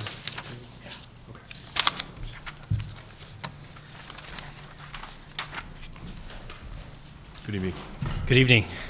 So if you'd be so kind as to take us through the school zone request and the sidewalk lighting. Well, I'm organizing myself. Little final pitch. What you saw today was based on $2 million. So if $2 million doesn't come, it doesn't all get done. So just a thing to remember. Good news for those who think we're not doing anything and just sitting there playing cards in the break room is the asphalt plants also are going to probably start opening up this week. Wow. So we have one plant that told us they will be opening 1 or 2 days a week, depending on how the weather goes. So we'll be able to get more than just cold mix. We'll be able to get hot mix as well. We have our little machine that makes its own asphalt out. And we've been running 2 trucks every day to get cold mix. So there's basically 3 groups out there patching right now. And that's because the budget gave us enough money the last 2 years. Last 2 years we've been able to do this. if we don't have that extra money and we spend all our money paving in the summer, we don't have anything in the spring when everybody really, really wants it because they're tired of the potholes. So that's my public service announcement or public service pitch. So on Shay Street, we got a call from the schools about looking into a school zone for Shay Street.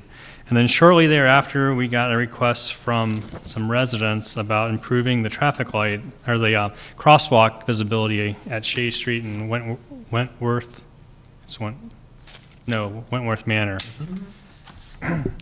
I keep wanting to call it Wentworth Farms. That's kind of, I don't know why.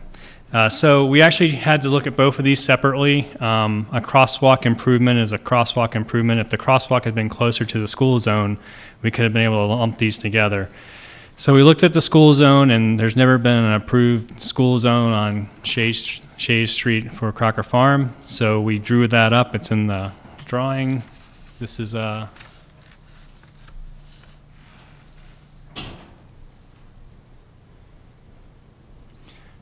This is the drawing for it. It kind of shows you the entrance for Crocker Farm School. We're recommending the school zones. This is the advanced sign. This is the school zone sign. Another school zone sign, advanced sign. So and that's within the standards of the Manual for Uniform Traffic Control Devices. That's the guidelines we go by. There's a federal version and there's a state version. We both use both of those.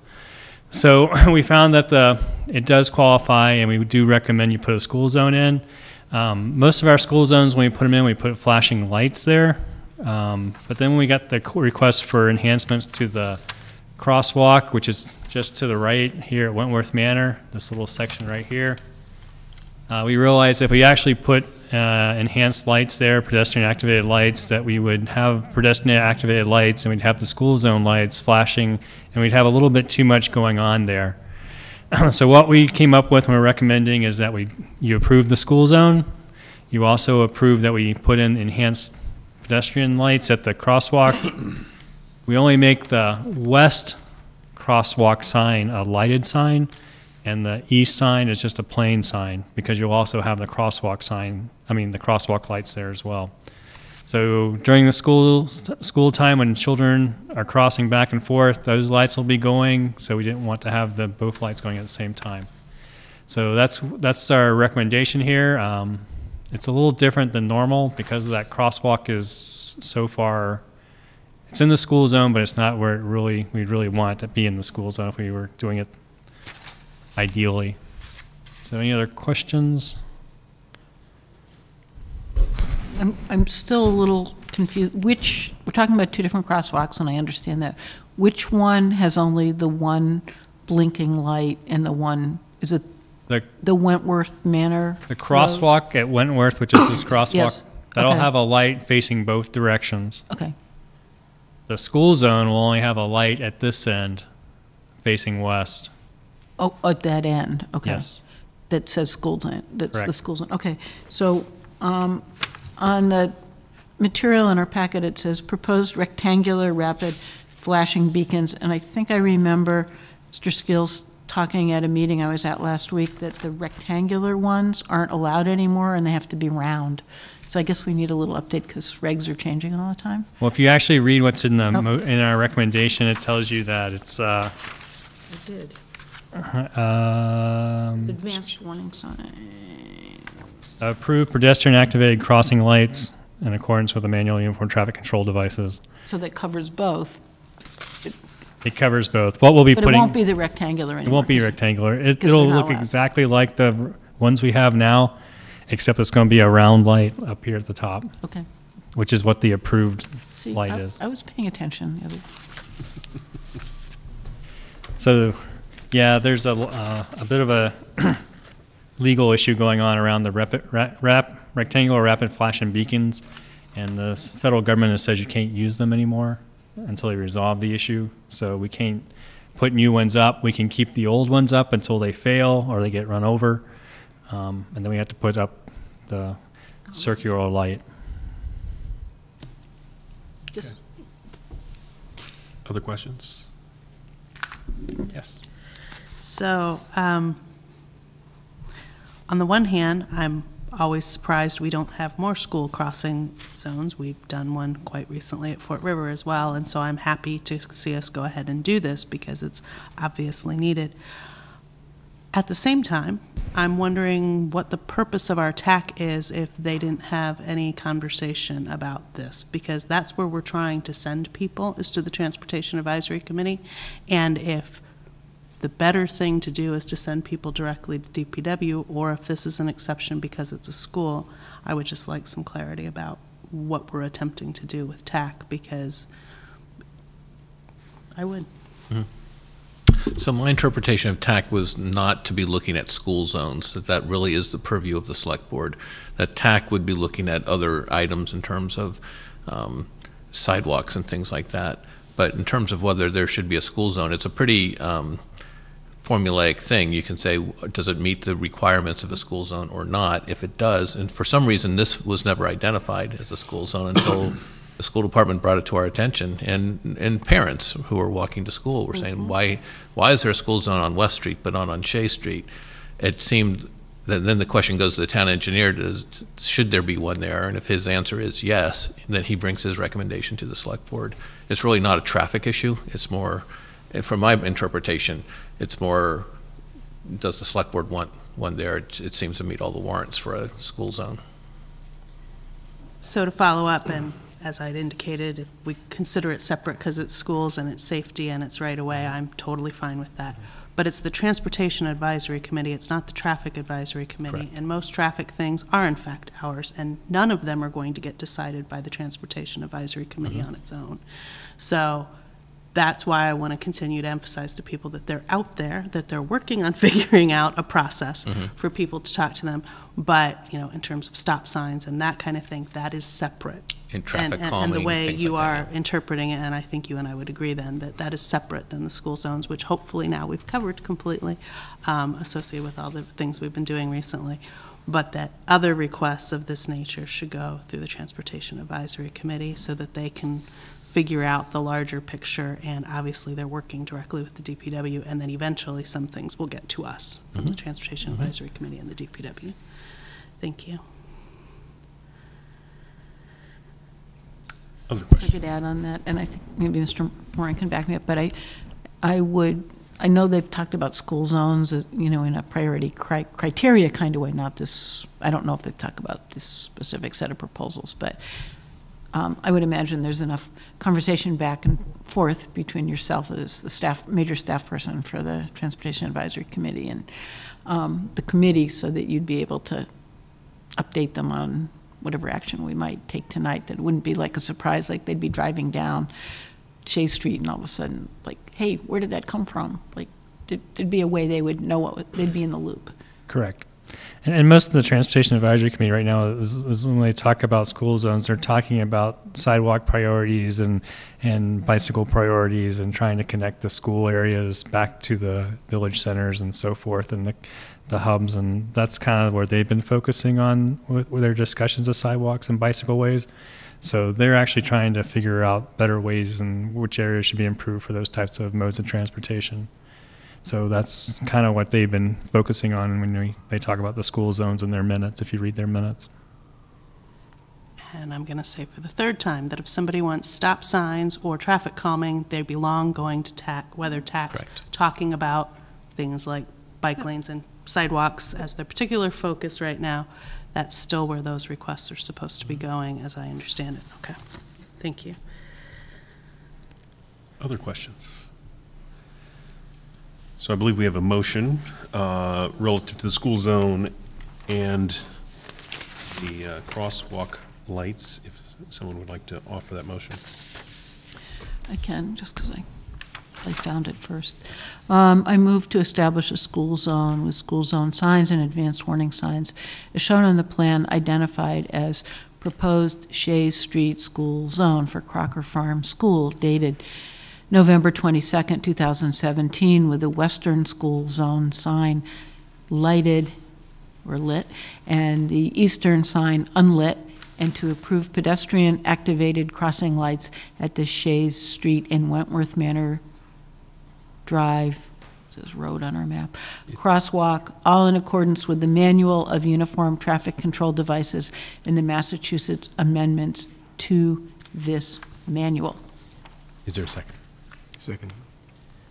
Is there further discussion? Hearing none. All those in favor, please say aye. Aye. Opposed? No, that's unanimous. Thank you. Appreciate that. And so we move to our next agenda item, which is the secondary, would it be, it's not a meters? secondary water meter, I'm it's a gonna- second water meter. I'm going to tell that Yes, that's please, their. if you would be so kind. I know some folks are here and wanting to hear this conversation.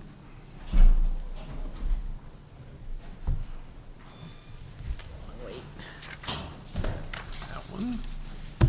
Okay, next memo. Right.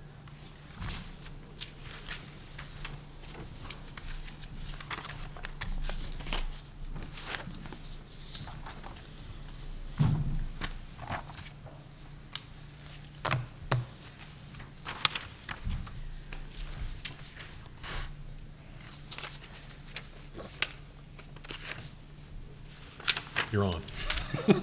So in your packet, you have the proposed regulations for agricultural meters.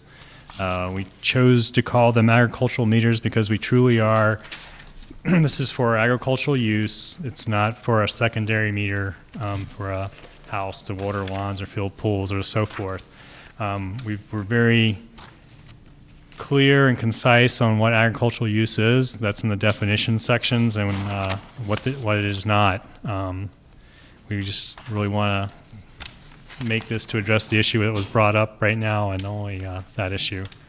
So it's roughly 2 3/4 pages is the regulation we came up with. There is a 1-page form that we'll go through that will be used for gathering information from the applicant for this, and then the 1 page on the back side is for the DPW and the water guys to actually fill out as we go along and mark off the steps that are complete.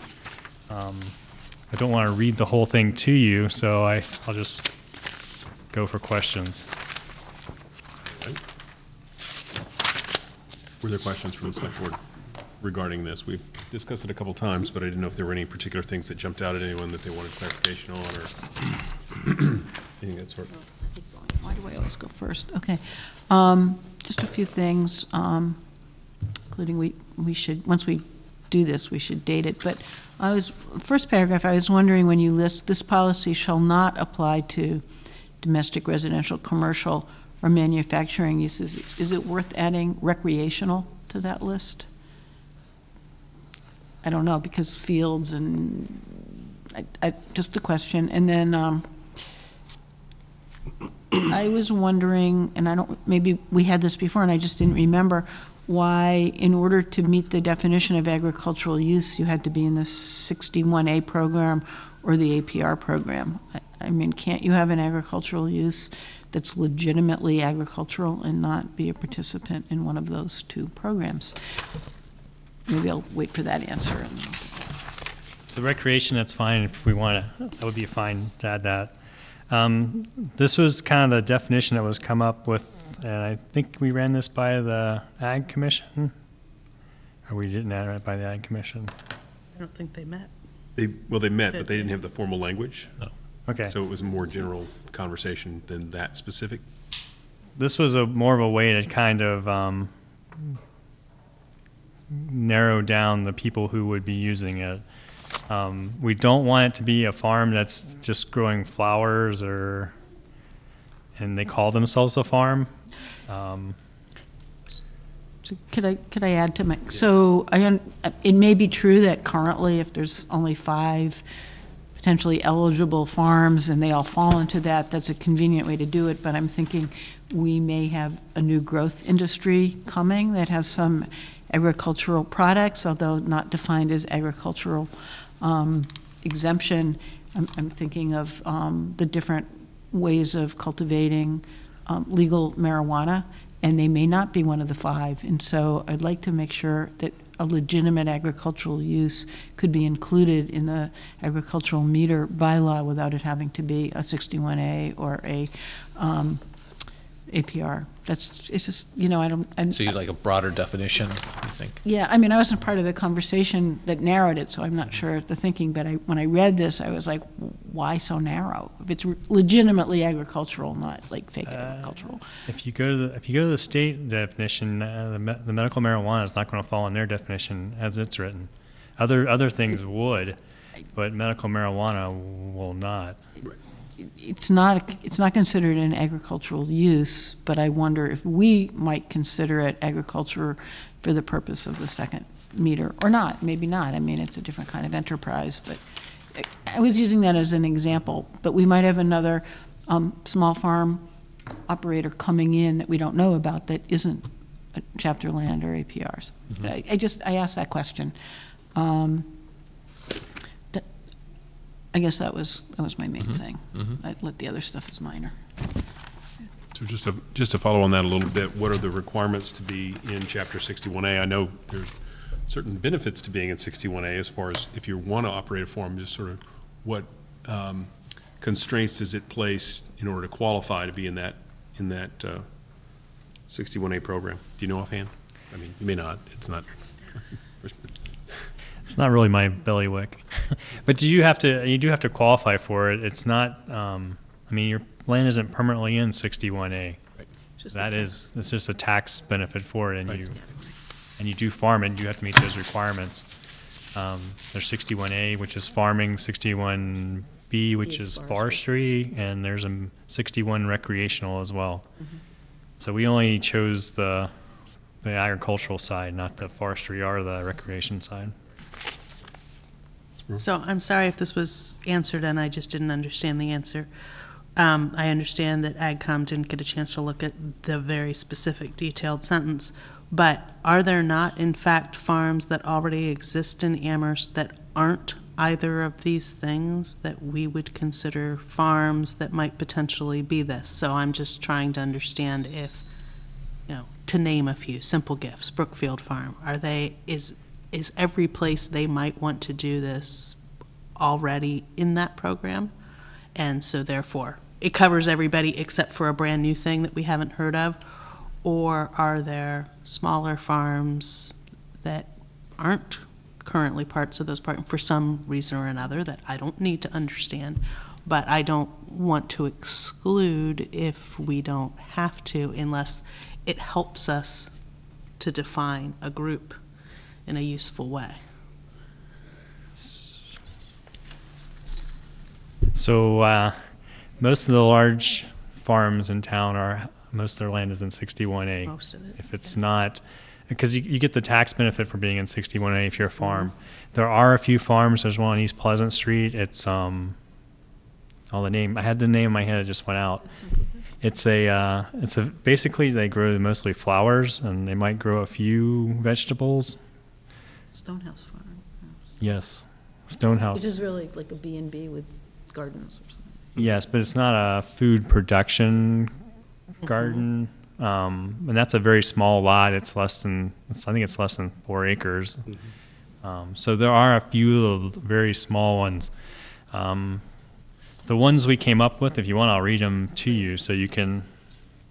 So there's a Wagner Farm on 305 Northeast Street, a Mitchell Farm on Northeast Street, Small Ones Farm, Bramble Hills, Amethyst Farm, which is also Mini Hands Farm, Swartz Farm.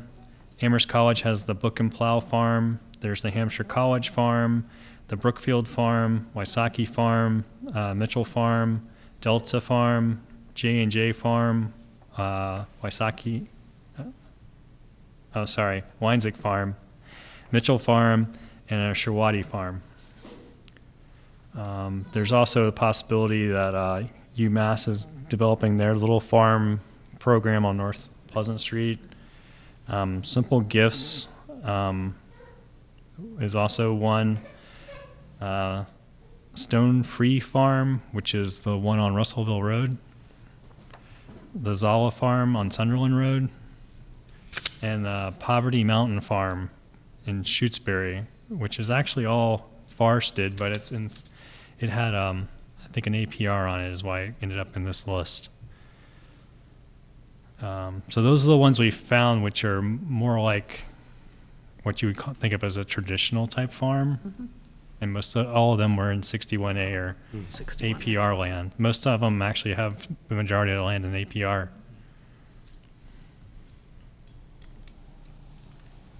Yes. Having heard that list, since it wasn't provided to us in our packet, I think that I feel comfortable that we could go ahead, if we feel comfortable with other parts of the policy, with using that definition. And then if someone comes to us and says, I'm different for this reason, then that doesn't mean we couldn't talk to them. We wouldn't just say, nope, don't read the letter of the law, I'm not going to talk to you. But that sounds like a fairly extensive list of the places that most of us perhaps think of when we're thinking of the different places this could include. To pursue that a little bit, I think hearing the list gives me some comfort, but somebody new to town who's entering into an agricultural business doesn't necessarily know that you just come in and ask for something and make your case. They're like, oh, nope, it's not allowed. So my hesitation with this limit is somebody entering into agriculture, and we've given this break. I just don't understand why it has to be tied to those two categories. So we did struggle with the definition and felt like what my feeling was we wanted to tag it to something real that was a statewide thing. That was the easiest way, because anybody can claim they're a farm and say, I'm growing a tomato. I consider myself an agricultural use, and I have a pool happens to be next to the tomato. But so to me, it was like, what do we tag it to that's statewide recognized, that's got a preordained definition? I understand what you say. Well, it could be someone else, and we could broaden it. The board could broaden the definition. But at this go round, we said let's take something that's tangible, that everybody can know if it's yes or no, versus a definition that we were going to try to construct ourselves. Although, if you really were going to become a farm, and you would ask for the 61 tax break, that would be something you would definitely ask for.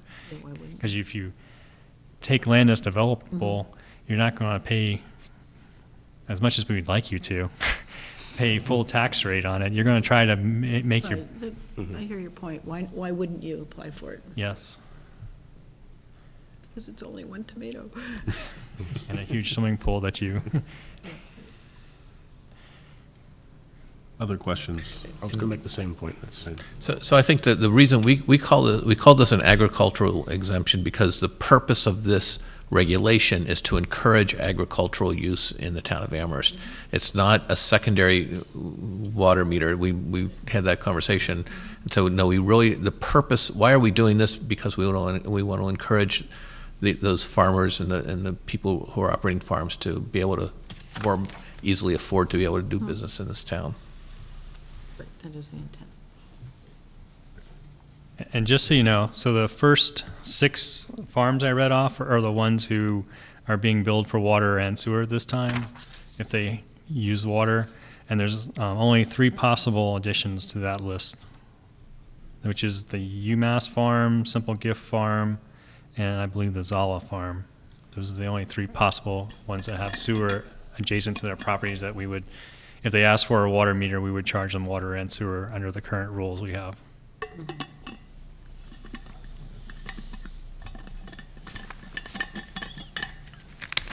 Are there other questions? All right.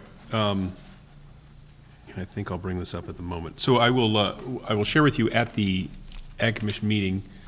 We didn't have the specific language available, but the consensus of the group, they didn't take a formal motion. Just it didn't work out that way, but because they didn't have a formal thing in front of them, so I think that's part of it. But they were obviously in support of this, because it does definitely support and promote agriculture within the town, and so they were definitely in favor of this this second meter for agricultural use. So I did want to report that out.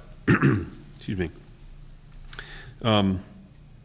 A second question that we discussed a little bit at the last time when we discussed this was about the sort of cost of implementation, and whether or not to to hold harmless those existing farms. Is there a way to frame that in such a way? Did we want to take up that? Did we want to, given that those that you listed have paid water and sewer for a number of years, did we collectively want to acknowledge that in some way by virtue of some holding them harmless in some respects relative to installation of a second meter if they chose to do that?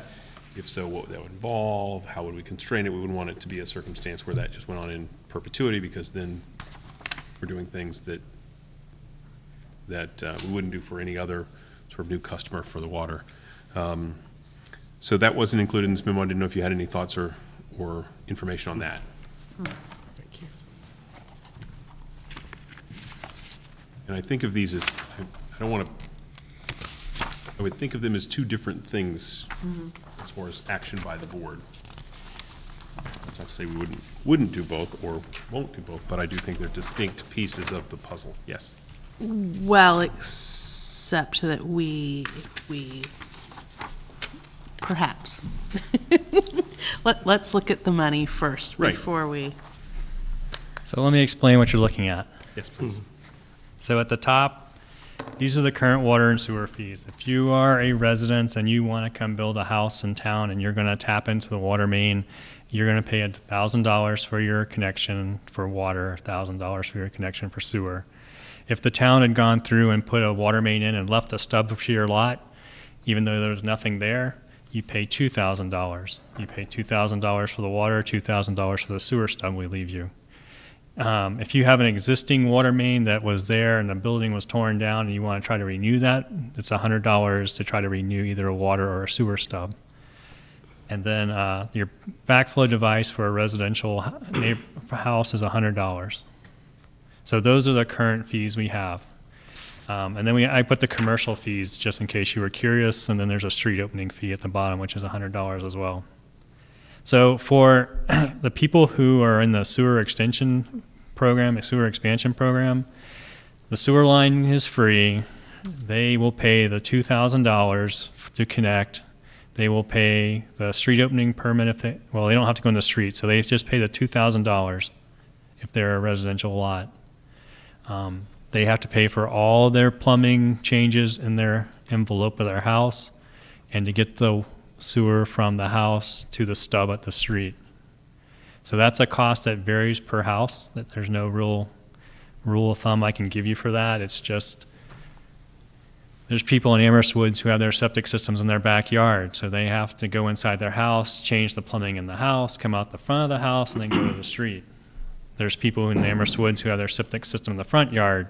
They just have to tear out their septic tank and plumb a little way to the street. They're much better off. So that number is there.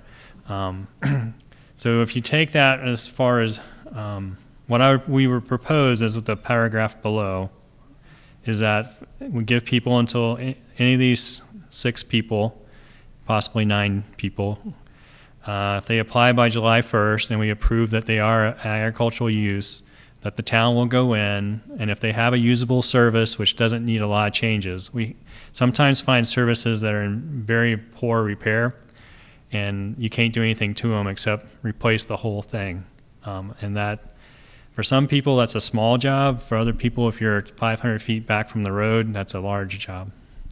So if we find that the service is usable, we would propose that we would come in, we would split the service apart, we'd have a service that went to the domestic and a service that went to the agricultural use, and that we would install the backflow device. And then anything that is beyond the backflow device, which we consider during our survey to be a cross connection or an area of concern that could contaminate the water, that would have to be corrected by the property owner, because once you get past that meter and in some of the larger farms which have piping everywhere, that could be a substantial cost to the town. So we could basically come in and set everybody up for business, the backflow, the new meter, and have it all set up for them, and then it goes from At no charge to the property owner. At no charge to the property owner. As long as the service is usable. If the service is not reusable, then we can sit down and have a discussion with them about coming up with some way to make it usable and cost sharing or something like that. I don't mind doing that. So just a question, in where it says proposal, the paragraph we're talking about, it says for meters approved before July 1, the town may waive the requirement to connect. So I'm wondering what will waive, may waive. I understand there's some caveats because of cross connection and if it's a mess, but how do we give some surety about what will be waived and what won't be waived? Because may waive is a little vague. If you accept it, then it would be waived. Will waive, shall waive. Will waive, okay. Shall, right, because that's. Shall. Shall is the more legal, yeah. That's, so, okay, that's clear, thank you. Thank you. Other questions regarding this component of the conversation? Is it in our motion? I think it's a separate motion. No. Yes. So without getting into actually designing a system, which I don't want to do, I just want to understand flow of the wording. And so I get the part about waiving the requirement to connect to the water main if an existing usable service is available and will pay for the installation of the backflow prevention device. Because otherwise the sentence implies that there are other costs that are going to be borne even though we just said waive. So is it not accurate to say is available and the town will pay for the installation of the backflow prevention device, period? No word only, because only implies there's something else they're going to have to pay for, which I know they may have to pay because the usable service, the service may not be usable, and that's the more extensive conversation. But if it's straightforward, it's that the town shall waive the requirement to connect to the water main if an existing usable service is available, and the town will pay for the installation of the backflow prevention device. And does that will make pay sense? for. And will pay, yes. We keep making it shorter, yeah. I feel like I'm in that movie, River Runs Through It, where the guy's sitting with his dad and his dad says, too long, shorten it. Too long. Applicant's responsibility should probably be apostrophe possessive. Great. Okay, well, you get that. As long as we're messing, because this probably is going to be the second. Right. So are there questions regarding either part of this that we've been discussing this evening? Is it time to hear from? It is. Are there people in the audience that wanted to comment or? Now, come up. I don't know what the proposal, the actual, what you guys are looking at the numbers. Oh, do we have any? Come forward. So at Tell this, us who you are. Oh, people right, at home. Ronnie Wagner, part of the farms on Northeast Street. So right now, you guys are saying that there would be no charge unless it's overly complex, like this is what you're proposing. If it's just installing the back meter, there would be no charge to the actual property owner. What did you guys conclude about or propose about the maintenance fee annually? Because I know that was discussed at the last meeting. So I think that the year-over-year, there's a year-over-year backflow inspection, I guess, is test and inspection that would be. Mr. Morgan, did you have a number on the cost for that? Memory serves, it's like $35 to $50 was kind of the number I remember, but I may have misremembered. I don't think it's in the memo, this memo, last time we talked about it. Yeah, it's 30, it's. Hi. Good to see you again. Look at cozy. It is $35 for one type of device, and another device is $50. Right. Who would be responsible for that with this proposal? So I think that was part of the conversation we were going to have tonight, in some respects, I think. Do any of my colleagues have an opinion they want to offer at the moment regarding that? Obviously, when, if you had the service installed, you'd have a year before that would come up as a cost for the business.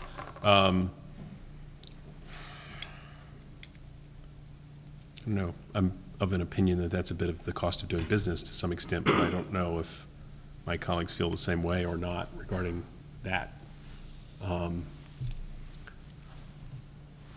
But I'm open to hearing what other.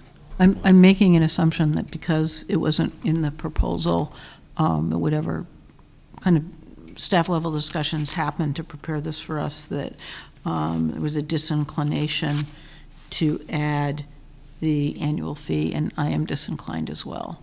Yeah, I think the concern that we run into is because it gets a lot more complicated in a hurry is one thing I think about is, so for example, the current owner of the farm has this, particular benefit, let's say, of covering that cost of that backflow. But then they decide to not be in farming, and either their heirs decide to be in farming. Does it go with the property? It's one of those things like a deed restriction. Does it become grandfathered indefinitely on that piece of property, and then what happens if the property changes? And so it gets a really complicated in a hurry if it's something in perpetuity, because of the land ownership may change in ways that we can't anticipate. That's the sort of complications I think, and again, it is sort of part of the. I think of it as a little more as a cost of doing business, and that's not to say it's it's not free, obviously, and it is a burden to the farmer. But I think it gets complicated down the road, not in the, and it becomes a permanent cost for the town to take on, and it may or may not.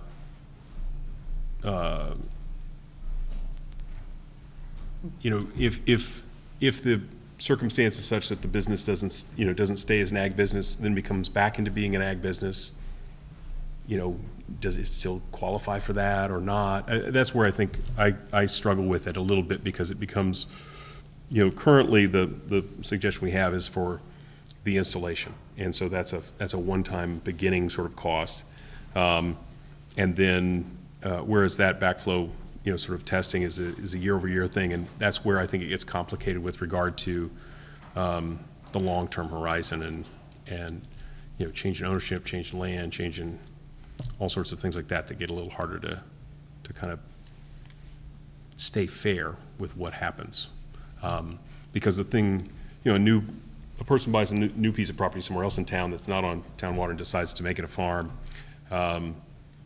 Obviously they wouldn't get the benefit of this, but would they get the benefit of not having to pay for that backflow testing? So I see it as a complication that's difficult to resolve well and fairly over a long period of time. So that's my complication with it, but I don't know if my colleagues have any other comments on that. So I would like some more information from Mr. Mooring to help provide some context, which he's done here with some numbers, but again, trying hard to understand as only the very basic that I have to understand to make this work, is that, we talked about the residences that are going to be connecting to the sewer due to the expansion, and so that's $2,000 connection fee we talked about, and how complicated their plumbing is going to be in various situations, and if they're residential they're paying $100 for a backflow device, yet for commercial they're paying $500 for a backflow device. If we could get a little more information about what the value is that we are already offering here with the proposal as shown. And then the second part of the question is what happens if, when it comes time for the first inspection, they don't pay the inspection fee. So those are my questions.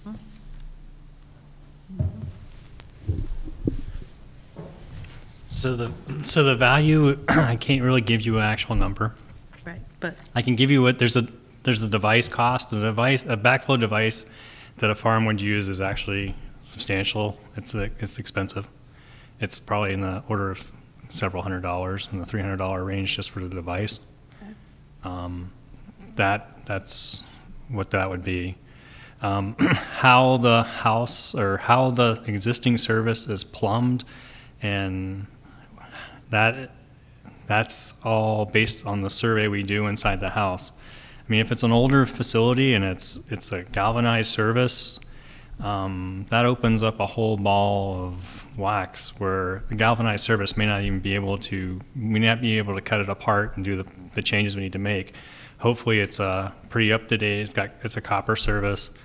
I actually didn't look at what your farm is. So if it's a copper service, it's easier to change and rearrange things inside the service. So you could have a residential meter and you could have the sag meter side by side with the backflow device, meter backflow device. So that would be relatively inexpensive except for the backflow device. So it's hard to say that. Right. And if they do not pay the fee for inspection every year, it's a failure by the state law and we have to shut off the service. Okay. Thank you. That's quite straightforward. Yeah, the state kind of told us that Yeah. very clearly.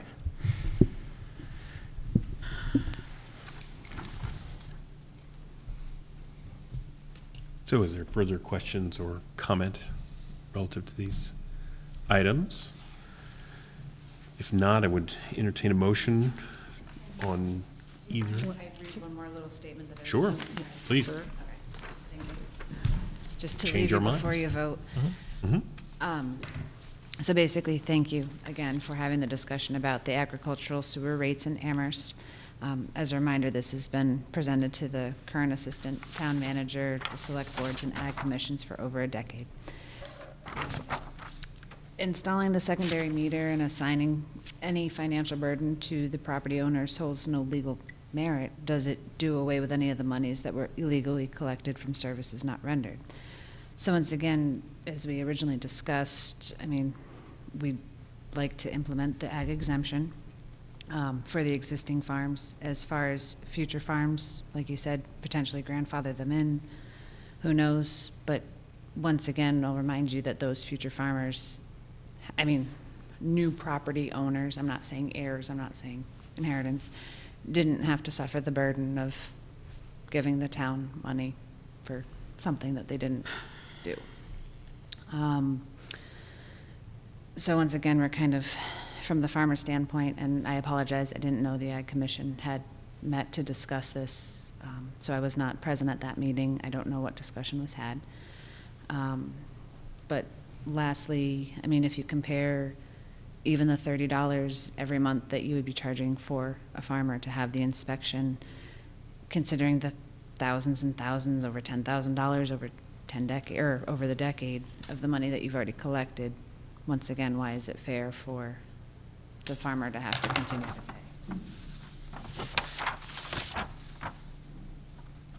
Yes. So I'm happy that we're making an effort to address this issue. I think it will be more fair and promotes our values of promoting agriculture going forward.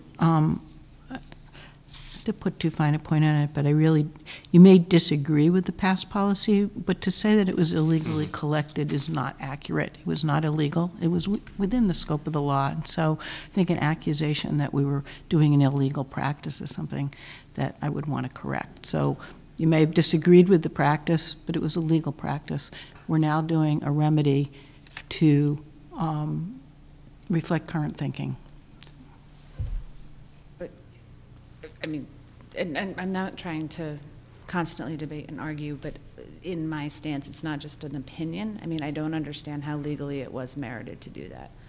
Like, nowhere has it been explained that it's okay to charge for sewer that you're not using. I mean, I don't get to charge for stuff I don't produce.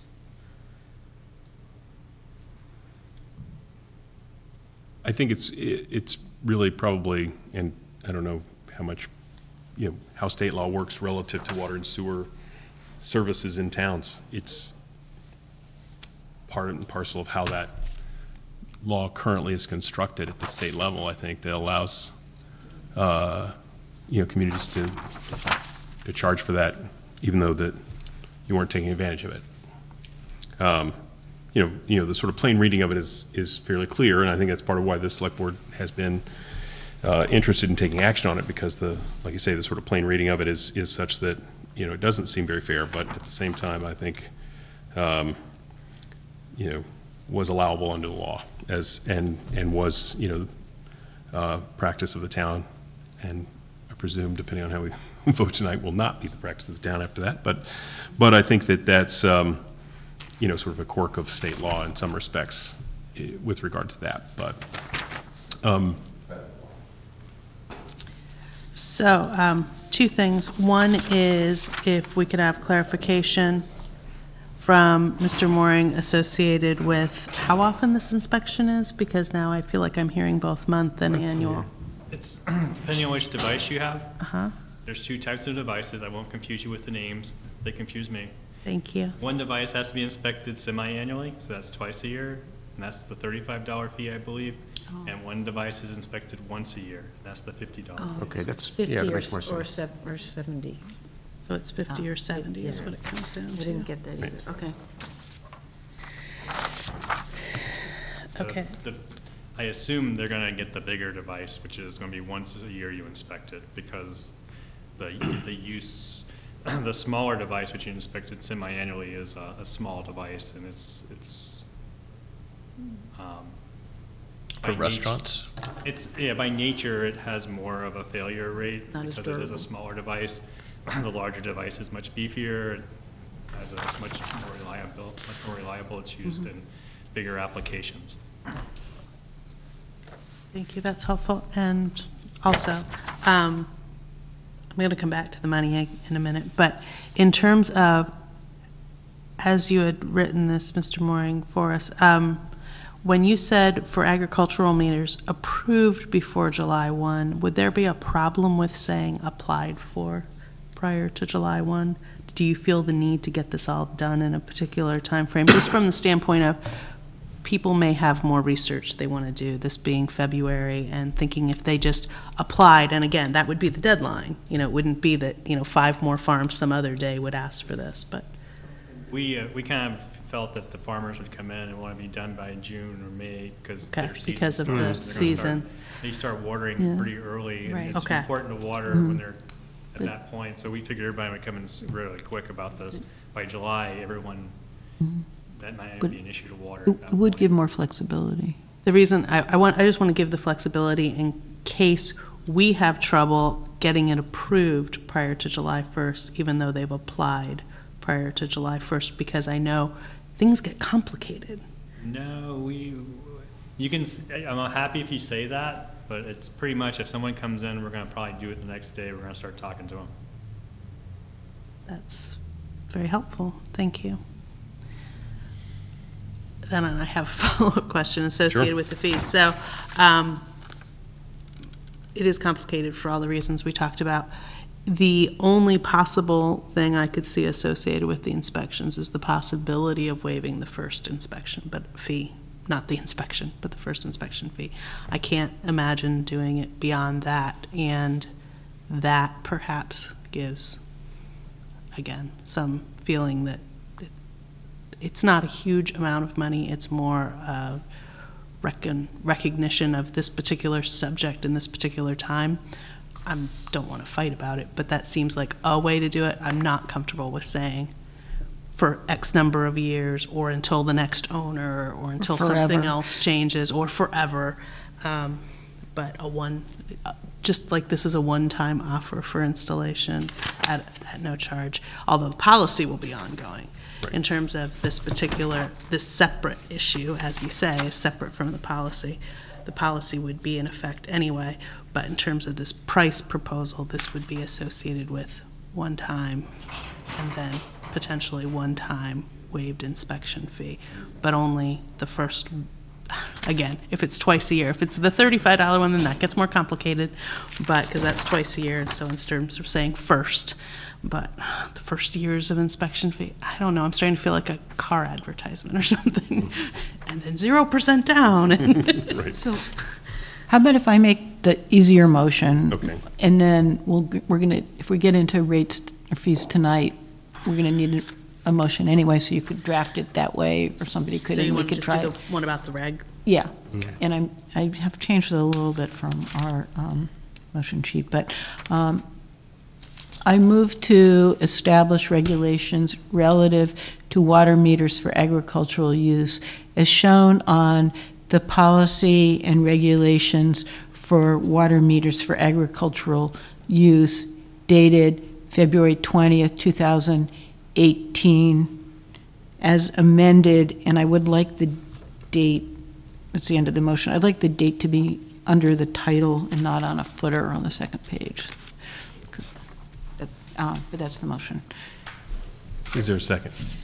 Okay, so we have a motion and a second. Is there further discussion? You've got, get somebody out there? Yes, Mr. Moore? So you're accepting the definition as it is here, is what you're saying, okay. Did you want to? Well, the as amended was adding the word recreational. And we're adding recreational to the. Did you want to add recreational? Yes. Yeah, and We're adding recreational After the word to commercial? Commercial, recreational, or manufacturing uses. Does that make sense? Yes. Okay. a few other corrections, we'll let them go. And then the date in two places under the title, voted, such and such, and then also in the footer. Okay. Yeah, because footers change. Right, but saying voted, not just date, Oh, which could be voted. the date that it was given to us. Yep, So got voted it. 2/26. Right. Someday we'll have a template for such things. It's okay. I just didn't like the draft dated. Yes. Right. Is there further discussion? Hearing none, all those in favor, please say aye. Aye. That's unanimous with one person absent.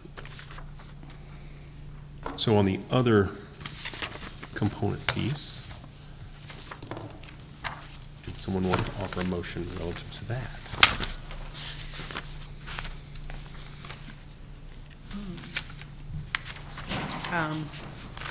I could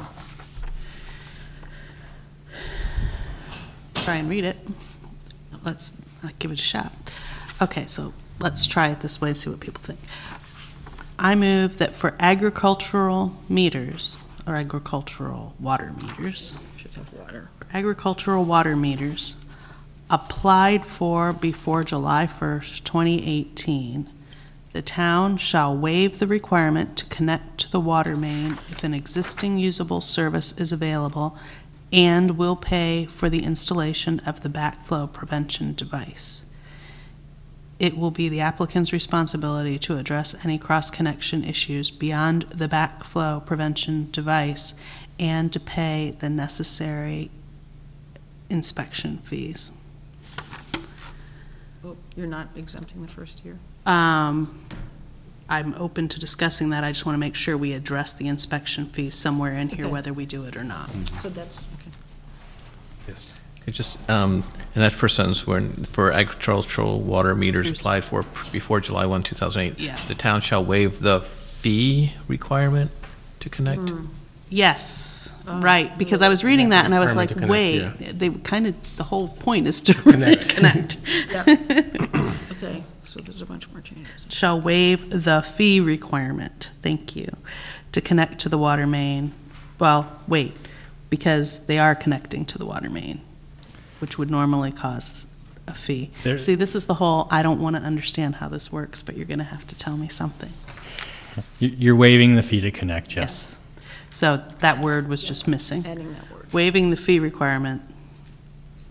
It It makes it's- more sense to say it that way, even though I didn't write it that way, but listening to you talk, it makes more sense. shall waive the fee to connect, not the fee requirement, the fee to connect. Right. Waiving the fee, not the requirement. Yes, exactly. Same That's thing. where we were getting hung up, is the requirement is the whole point. Shall waive the fee to connect to the water main if an existing usable service is available and will pay for the installation of the backflow prevention device. The applicant's responsibility to address any cross-connection issues beyond the backflow prevention device and to pay necessary inspection fees. That's the current motion. You can leave the last part off about inspection fees, because when we do it, we would have to pull the permits, so we would pay the fees anyhow. Okay. Okay, but You're talking about the annual inspection? yeah. Different than this. I'm talking about the other inspection Sounds like that would fees. be another whole other clause. We can do that as a separate sentence if you'd rather. So we could just end it at Why don't backflow we vote prevention that device. separately? Why don't we do that as a separate Yes, motion? okay. Even though it's Beyond the backflow prevention device, period. How's Second. that work? And there's a second. Second. Okay, is there further discussion? So I think we were clear on I what think we we're want with this. confident with what we wanted for this, and then we can have the separate discussion Mr. about. Buckman, did you get all that? Yes, I do. Okay. Hearing no further discussion, all those in favor, please say aye. Aye. Opposed? That's unanimous. And so, do we want unanimous? Did we want to entertain a motion relative to the first or subsequent inspection fees for meters installed prior to July 1, or applied for prior to July 1, 2018? Or not, or? I don't want to fight over or die over this, but I have the same thought as Ms. Kruger, that if we're trying to do the right thing and correct what was an awkward situation before that was not of our making, and then to be told we're doing things illegally and will be seen in federal court, I mean, I'm not terribly sympathetic. But that was one applicant who did that. That was one All applicants will be. I hear your sentiment. Did you look as though you might have a comment of some sort or some clarifying bit of information to share with us? It's totally your call how you wish to do it. If you were to say that it's waived until the property is transferred outside is sold, we live with that. That's fine. If we say it's only for 1 year, 2 years, 5 years, we live with that. So from the standpoint of making it work, don't take that as being your driving factor. I'm trying to relieve one of the issues that, so that's all I have to say. If you decide you want to make it just something we have to do, it's something I wouldn't like to do routinely, but I understand you're in a position and that you may need to have to make this decision. And however you make the decision, if you decide something, we'll make it work. So don't feel you have to do something because you think we can't make it work. Okay. Thank you. That was incredibly helpful, thank you. And so, because I know that actual implementing of things is often way more complex than anybody wants to think about, except the people who end up having to do it. I would move, and see where it goes, that we waive, what would you refer to this inspection fee as so as not to confuse it with the permit fee? So this is the required backflow device inspection fee. Could you add annual? Or it's could be it's- semi-annual? It's going to be semi-annual. Sorry. Required backflow inspection device. The first fee? Backflow device inspection. Backflow device inspection Backflow fee. prevention. Prevention device. Backflow prevention device Inspection inspection. So what I'm trying to get at is the first year's worth of fees. Is it the first Whether- year or the first fee? It's the first year's worth So of it's fee, either because we don't two- want to So first encourage annual, anyone, we want to, First year is no better. Taking Right. the Because pain it's away also for 1 biannual. year. But you also want to qualify it for those that have applied previous to July 1, 2018? Because yes. otherwise Not all it's in first- perpetuity. Exactly. Right. For those who Exactly. applied prior, for the meter prior to. Right. It's really just an additional sentence if we approve it, as opposed to being a completely So you separate move concept. as part to amend Yes. this, to add that. That's a good way of doing it, rather than pretending it's a completely separate thing, because then that covers the July 1st part, that it only applies to this limited set of circumstances. Okay, so adding a sentence, we're amending the whole motion and adding, can you read it again, please? I absolutely cannot. And to waive the first year's inspection fee for the required backflow prevention device. Okay, so I second that amended motion. Whatever it was.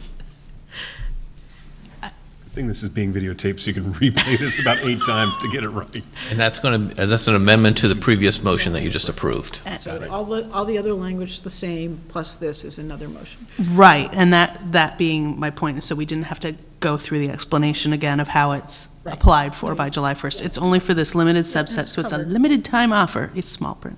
And then it will be over after this set of people apply by July 1st. and then get them installed, get their first year's worth of inspection fees waived, and then this will be like it never happened, because moving forward, everyone will be subject to Whatever all the the fee normal is. charges and fees, and annual or intermediate to connect.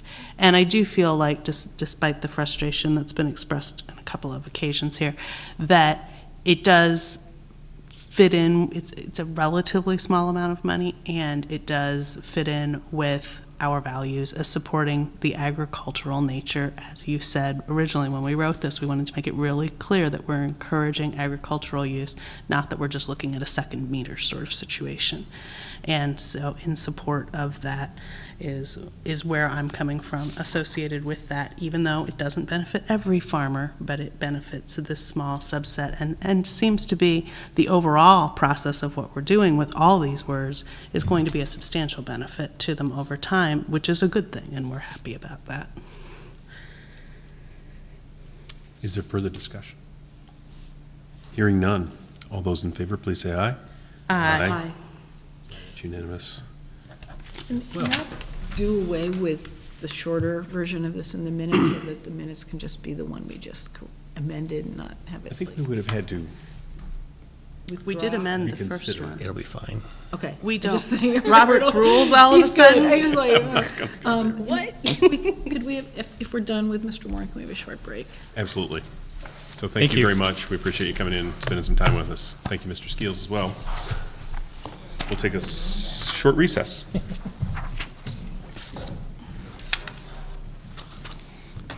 Okay, that's that.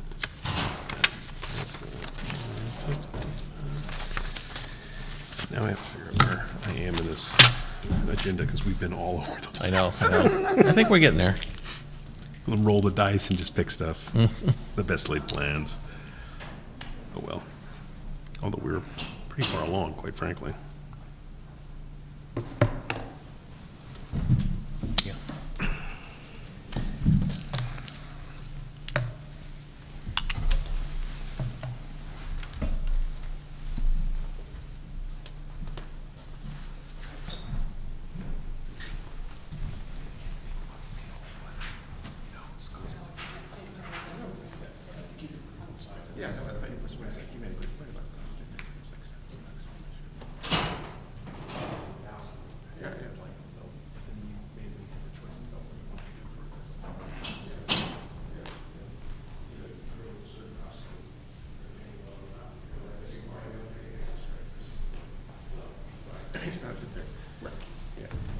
So, I mean, that's, you know, I certainly think the idea of you not using it at all. Yeah, yeah. And, you know, that is an unfair thing. Sure. So, I understand the rate was not the town to charge for that, because it's way below the properties. Right. Because, you know, that's not the area. The reason why you have that allowable is because state doesn't fully do that. Or it's like, it runs out. Right. Actually, the street is very, I mean, yeah, they got at the end of the year. Yeah. Yeah, it didn't go down the sewer, but nobody got to drink it either. Yeah, yeah. And so, you know, I mean, that's, I think, why the state law has that sort of twist to it. Makes sense. No, I thought you explained it well. I'm talking about state law, because it's not even our regulations. Right. And, you know, well, the other things, it complicates the billing. Yes, I can imagine. You know, That must be if tough. Yes. you think about a small water service, Yeah. you know, I mean, we're big enough that we're Right. able to more easily than others are. But if you think about, you know, if you live in, I mean, Hadley, everybody's got a well there. They may have a water service. You know, That's they can't right. buy it from us, but Yeah. I mean, there are towns that are the smaller size Right. that don't have the sophistication to do that kind of billing. Yeah, yeah. You know, it's an undue burden to try to sort that out. Right. You know, you get into the Pelhams and the, you know, and you have other people that are just on sewer. Yeah. I don't know how we bill those people if they're just on sewer. Yeah. Like if you have a well, but you're on sewer, it's like. Yeah. 'Cause We're on water, but not sewer, so that's. See, the thing is, when you're on water. Yeah.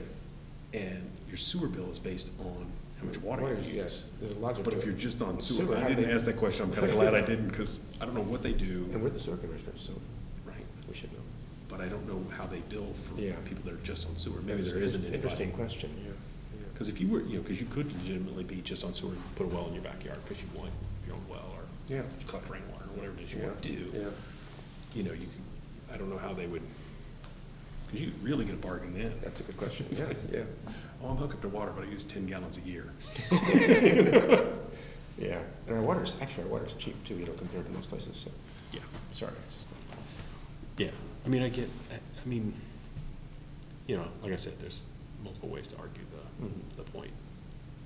And I would think that, you know, it's kind of like when Connie brought up, you know, you get the same sort of round and round about whether benefit fees are fair or not fair. Yeah, not fair. yeah.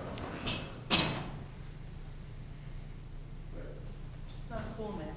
What? Not cool to accuse us of illegal activity. No, and then they heck with the back of the room. No, not cool. Yeah, but she's getting what she wants. We can take it, but why?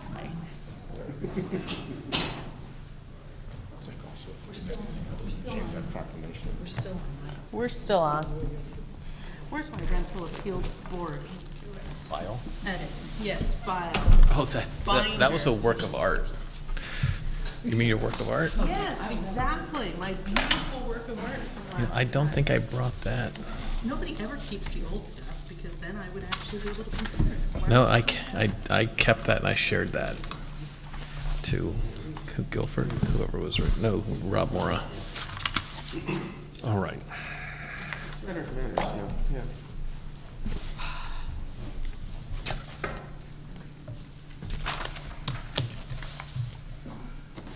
So, we Yes, we're about back. ready? Sorry, I'm just No, that's all right. just looking for my old rental. Easy stuff now.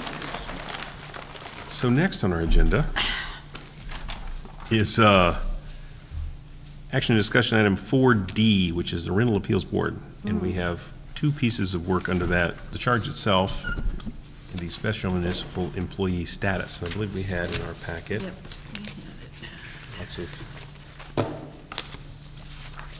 things that capture some of that. It's all right. It's pretty close. Want to paint a picture for Sure. us? So last week you talked about the Rental Appeals Board and you had a rough charge and you made some comments and we took those comments back and tried to incorporate them. And the second thing that you identified is whether these employees would be receive special municipal employee status. And so you have a list of all the special employees status positions since 2007 and you have two motions to approve or the charge, if you want, unless you want to make changes, and to grant the Rental Appeals Board special municipal employee status. And again, this is the board that would get together if someone had an appeal of the rental registration bylaw, and the board includes the chair of the select board, the chair of the planning board, and the chair of the zoning board of appeals, whoever happens to occupy those seats.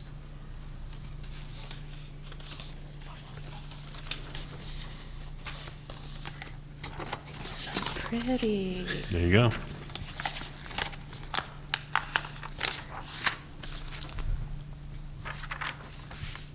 So I was thinking about the term of appointment for 3 years, but then I realizing that the designee may be the person that needs to have a 3-year term. Maybe it doesn't need the other folks. It's actually not supposed to have a term on it. Does not need to have that. That was the intention, is that it was going to be something different. It doesn't fit in with all of our other things. Know whether or But- not with the designee, though, whether we would have that as a limit. Obviously, with elected officials, they have, you know, they have to get reelected. Other people have to get reappointed, so. And get reappointed. But you just have no, because it travels with the position, you would not, I guess you would not have any term. You don't have any term. And so the term of appointment So does that change the is vote? actually not supposed to be on there, just as it wasn't on there to begin with. And what is supposed to be on there is very helpful, has the annual town meeting piece. It has special municipal employee, assuming we vote that. But it also doesn't have the fact that it's an ongoing commit. I forget what we've tried to phrase that at one point, but it's as opposed to a time-limited committee, Right. like Downtown Parking Working Group, for example, which we may renew, but at this point is a time-limited thing. This is an ongoing, but ongoing may not be the word that we're looking for, but that's the best I could remember from what I said the last time.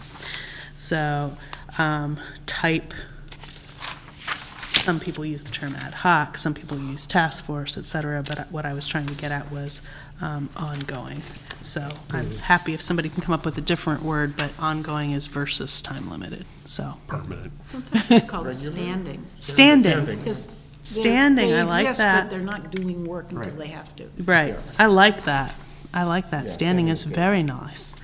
And Since we're in the mode of making things up as we go. we're doing an awesome job. And so we removed the term of appointment, and then my question is associated with the chair's reference. Do we want to clarify that it's, now that I'm reading it again in a slightly different format, that it's chairs Yes. of the select board, planning board? Yes. So it's always the chairs unless they send somebody else. Unless they designate. Other edits? Should we, I guess we have to approve the charge and then the SME? That's the right order of events? even though it Usually says what we yes. do. It says yes before we voted the second one. It's one of those chicken and egg kind of problems, but anyway. Yes, it is. So if there are not other edits that people can think of, I would take a motion. Somewhere here. Is that motion sheet? To adopt the rental appeals board charge as amended. And there's a second. Is there further discussion? Hearing none. All those in favor, please say aye. Aye. And that's unanimous. And so, second piece would be this special municipal employee status. Do you want to do a little quick reminder to the general public about that, Ms. Brewer? As far as what that all That's why there's all this material in here. But there is a fairly lengthy description of it in our packet. Yes. So basically, if you're on a committee, you can't ever, unless you have special municipal employee status, you really can't represent to any other committee. And so if you're someone who has, in normal cases where we worry about is you're someone who has clients in town that you might need to represent before another board. And this is somewhat different because it's already chairs of boards, but it seems just more appropriate to go ahead and call them special municipal employees so that no one has any confusion about the fact that they're supposed to be serving multiple roles. Would you like to make a motion? I move to grant the Rental Appeals Board special municipal employee status effective immediately. Second. Is there further discussion? Well, just to add for people who might not know, and what Ms. Brewer said about special municipal employee, because our conflict of interest laws are appropriately strict, in either status, that member cannot present in front of their own board. But it's like if you were a totally unrelated matter before, say, the AgCom, Right. if you didn't have the SME status, you could potentially be in conflict. So it's very broad, and this allows, especially in a smaller community where people do wear multiple hats. But just to be clear, you still can't for your own board. Right.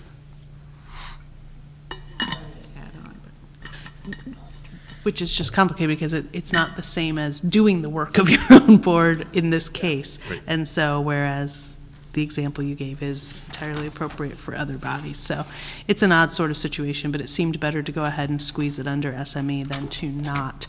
This community, this variations of the select board have over time pulled in and expanded the number of committees that are covered by SME status, and I am always in favor of expanding the number because it encourages participation by more members of our community.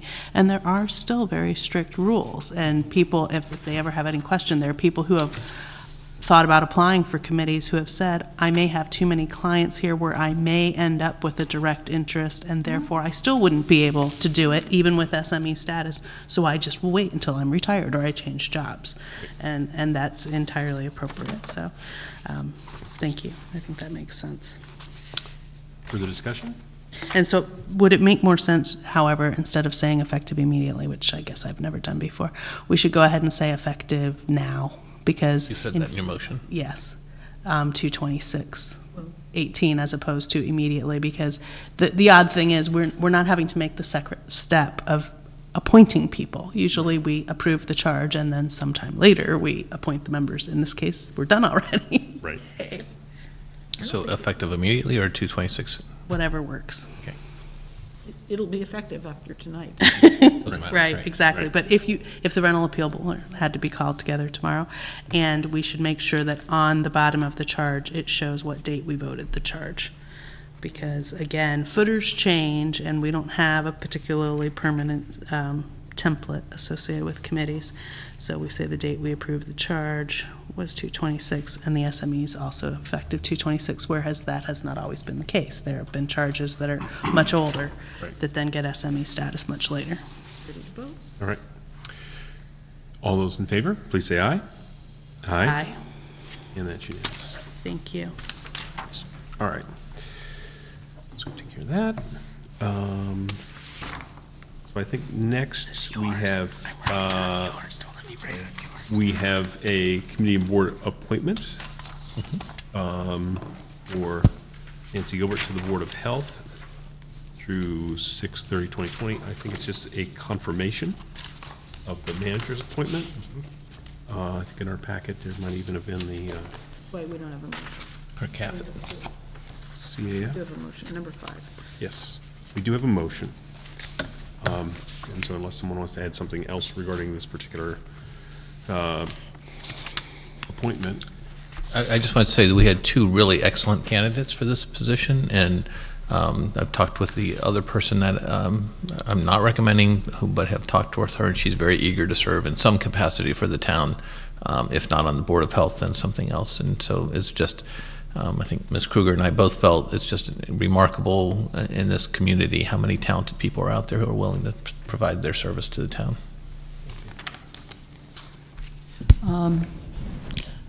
I will move to confirm the town manager's appointment of Nancy Gilbert to the Board of Health through June 30th, 2020. Second. And there's a second. Is there further discussion? Hearing none, all those in favor, please say aye. Aye. So, thank you. And congratulations to Ms. Gilbert. So next, I believe we have remaining on our consent calendar one item, which is a special alcohol license at the Top of Campus Incorporated at UMass on 427. So, somewhere. It's in there somewhere. I think I've read it myself. I have a question.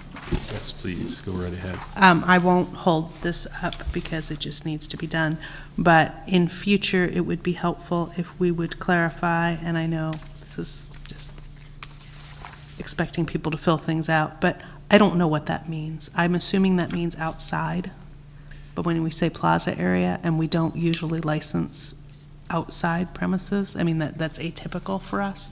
They're usually confined within walls. I'm not saying it's a problem.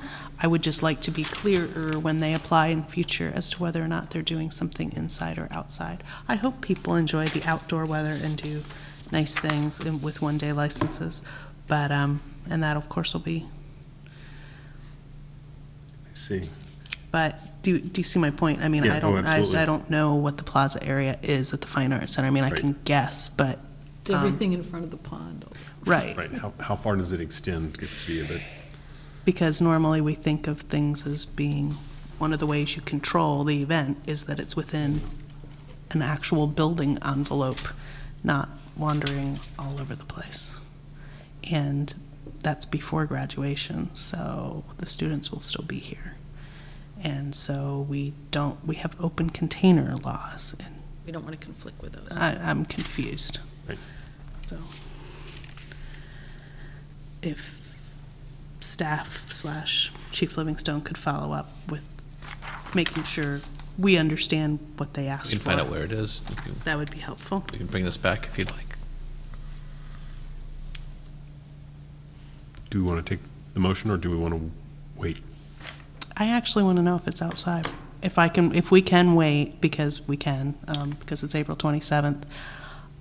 I'm just not sure, precedent-wise. I mean, we might be totally fine with it. I'm just trying to understand, and draw us a picture or something. Right. I mean, are you talking about in the back where the pond is? Are you talking about in the front at the Haggis Mall? What are you talking about as the plaza? And it may be that there's an art exhibit, because they put art right there on the outside. Or is it and maybe cordoned there's off an in some art way? opening. Yeah, how will they manage Right. people that are at that event versus somebody It's a bus walking stop around with close with to an that. open container? How will they Right. manage it? So if we could have that postponed, that would be really helpful, because we won't have to, it won't be forever away. Right. I mean, they're going to get it. Well, there's time and Thank for you. that. So I believe, as far as particular items, Did all the motions, I think so. we did all the motions, and so I believe we're now into the town manager. Okay, thank you. Let's see.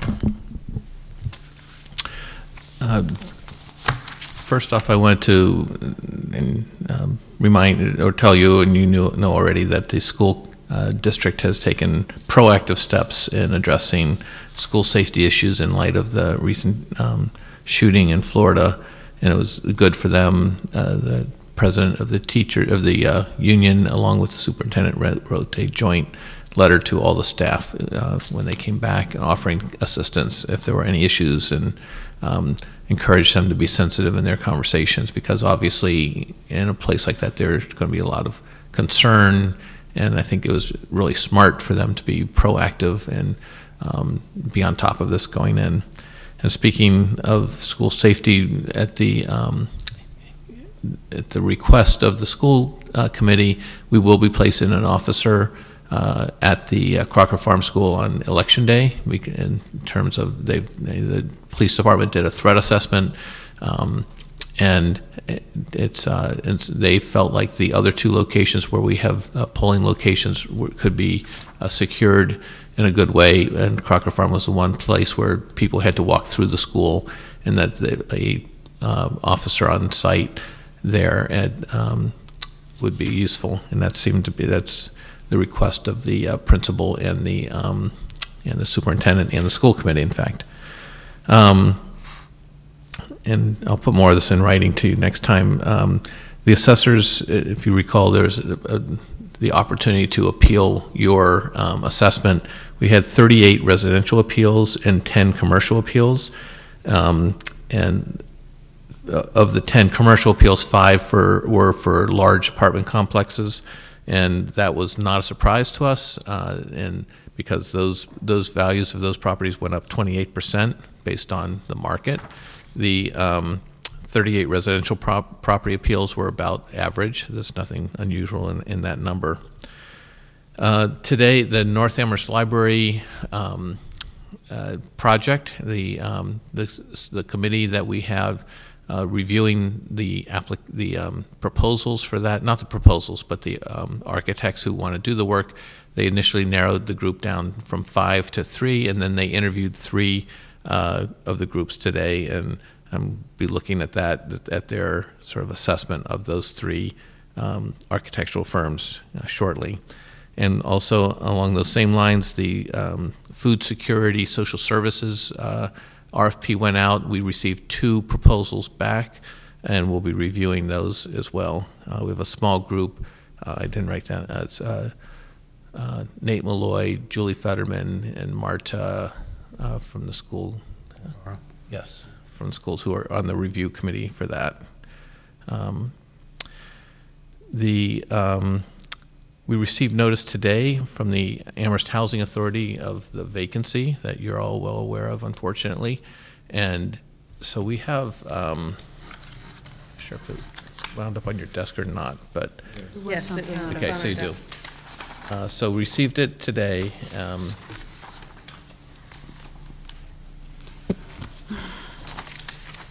And we sort of put together, since this did happen fairly recently, we sort of mimicked what we did in the past. So something for you to look at. We picked a date of April 2nd for the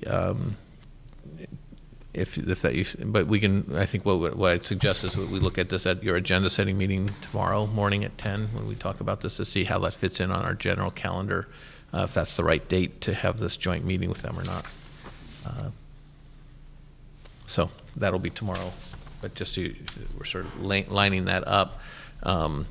This election where you and the Housing Authority come together to elect a new person will, just given the time frame, will happen after the annual election, and it was too late to put it on the actual election, so that's why we will be doing it this way. I want to update you on health insurance. We continue to work with our Insurance Advisory Committee, which is made up of 14 people, which includes representatives from the municipal retirees, the teacher retirees, and then every collective bargaining unit in the town and the school, and includes a representative from the town of Pelham as well, because we provide health insurance to the regional school districts, to the elementary schools, to Pelham, and to the municipal employees. We continue to work with this group in a very cooperative way, and trying to get to an agreement where everybody feels like it's a good solution going forward. The goal is to achieve a level of predictability going forward in the next 2 or 3 years. There are some complicating collective bargaining issues that we cannot address at the table, but people have certain rights under their collective bargaining agreement. So we will continue to work this. At a certain point, we may have to bring additional recommendations to you and to the Regional School Committee, but at this point, we're really looking forward to a meeting on March 6th as we continue to work on this. And people have been very willing and cooperative. It's been really a good process, but the clock is ticking, and so we need to make decisions, because once we look at July 1, we have to start taking, we implement it on June 1, a month in advance of it, and then we have to give people adequate time to choose the plan that they want to be on, and to educate people about the options available to them, and also to give Blue Cross time to enroll people, so everybody has a card in their pocket when the new year begins. So that's the goal, and we're putting a lot of time into this, and looking at lots of different options. As people request us to look at different options, we continue to do that. So that's moving forward. You'll hear more about that every week, probably. We were fortunate to receive a technical assistance grant from the district local technical assistance from the Pioneer Valley Planning Association. Let's see if I here.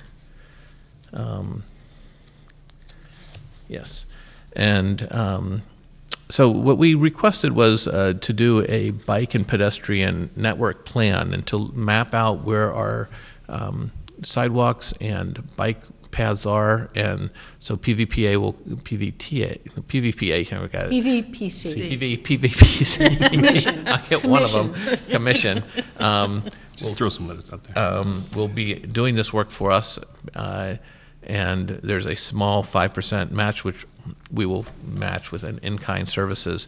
And so I'm excited about this, because they'll look at our current planning documents, review all of our street and bike plans, and then help us sort of conceptualize how we can make sure all these things are able to connect. And this is, I think, one of the things that the TAC has been involved with, so this will really support directly their work.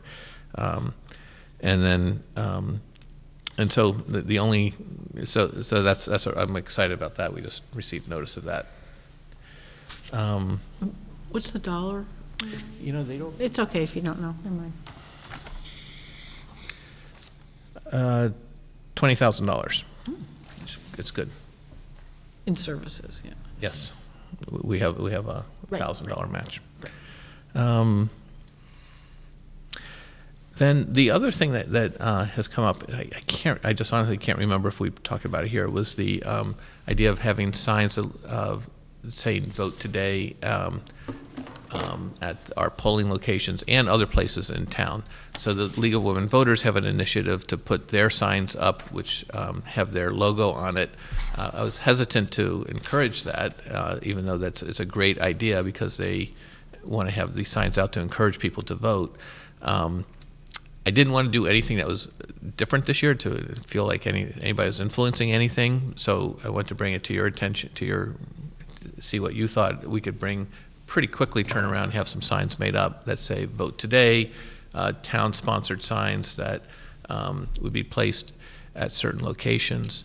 But wanted to get your read on things first before I did that. If you thought that it was something that many communities do this already. They put these signs out, and my sense is that we could say vote Tuesday on it as well, and you put it out the Wednesday before the election. I think sometimes when you put signs out to say vote, your vote matters or something, people sort of forget about it. The idea is that let people know to vote on this day, because this is the day to vote, or to vote coming Tuesday. So I just wanted to get your read on it. If so, I'd pull together everything. Now it's fine.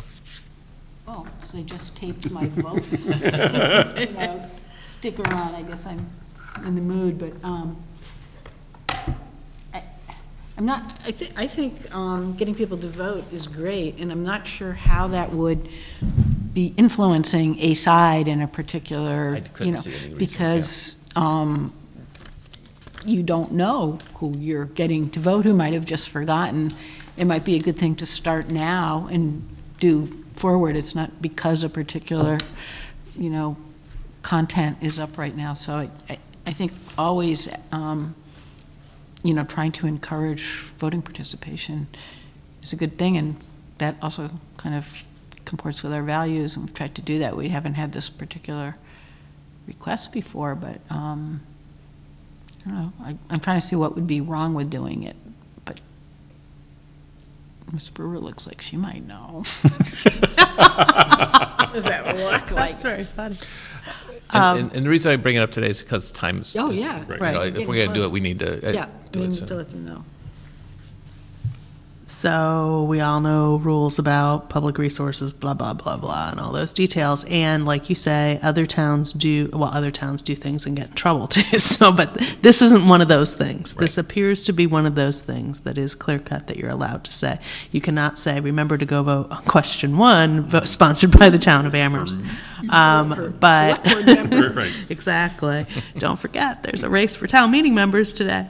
But we can certainly say vote. I like the idea of saying vote Tuesday, because if you put it up too far ahead of time and then people get confused, and you drive through Hadley, as we all do at some point or another, and since there's only like a place to vote, right there at the intersection, it says vote today on a sandwich board. And it's like, oh, I bet that's really useful to people to be reminded of that on their way to work the night before and the next morning. So I think it sounds incredibly useful. I think it is incredibly simple. It's vote Tuesday. And I can't think of anything else that needs to go on the sign.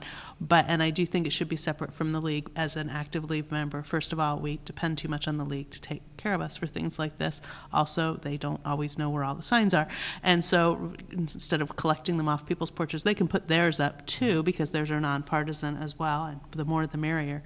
But if they just say, what else would they say? Vote Tuesday? Town election Tuesday or something. I think they should just say vote Tuesday, because most primaries and most general elections are on Tuesdays. And our town election is almost always on, almost always. Could we have some identifier, like the town logo or something, so you know that it was put up by the town? Right. It wasn't just, a student group who decided to do this thing. Not the flag. I refuse to do it. Oh, no, I didn't, no. Town logo, right. Logo. The letterhead type Not the logo. town flag. Right, not the town flag, not the American flag, not the Commonwealth's flag, but the letterhead logo. For now. When no one knows what the symbol is. Exactly, but they recognize it as being the town of Amherst logo.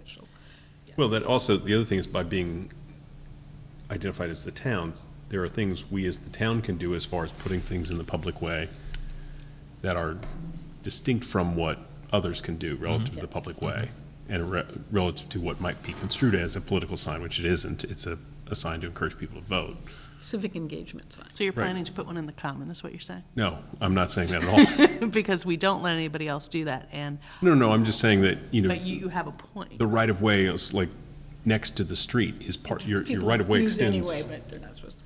So could we also just say that it would be the manager's discretion about locations? Yes, obviously, I don't want I know. to personally get there, but I'm just, if perchance it were in a location that, It's a great idea.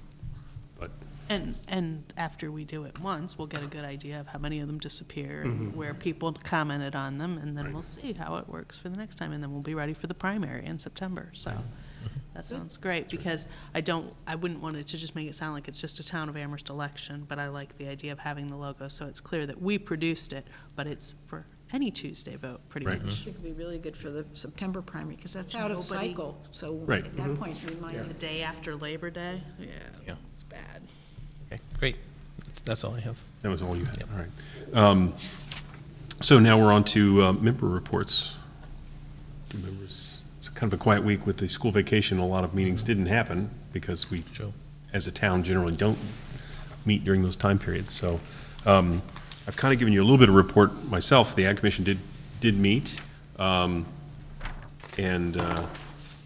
they had some guests, and they asked them if they might be willing to serve. So there may be some CAF applications coming our way relative to that, and they did, support the idea of the agricultural use meters, and I think we had to speak broadly about any sort of financial question, which we spent a fair amount of time talking about tonight, but didn't have much for particulars on that, but we're obviously supportive of that as well, because it helps promote and encourage agriculture in town. Trying to remember what else they discussed at their meeting. They got a report from the farmers market manager about the coming year, which we got, so deja vu. And I think that's it for me as far as a member report, so I don't know if, I'm trying to recall if there's anything else, but if anyone else has anything, yes. Can I ask you a question? Did AgCom decide to do anything about either decreasing their quorum, potentially decreasing their quorum, as opposed to decreasing their membership, or So, one or the other? yes, they had conversations about that. And so I think that their staff liaison is going to look into pursuing changes to membership counts. So one thing I found in looking up the state law relative to ag commissions is that by state law, 7 is the maximum, although we have 9. I don't know if we did like a home rule petition to go to 9, but so there were also some potential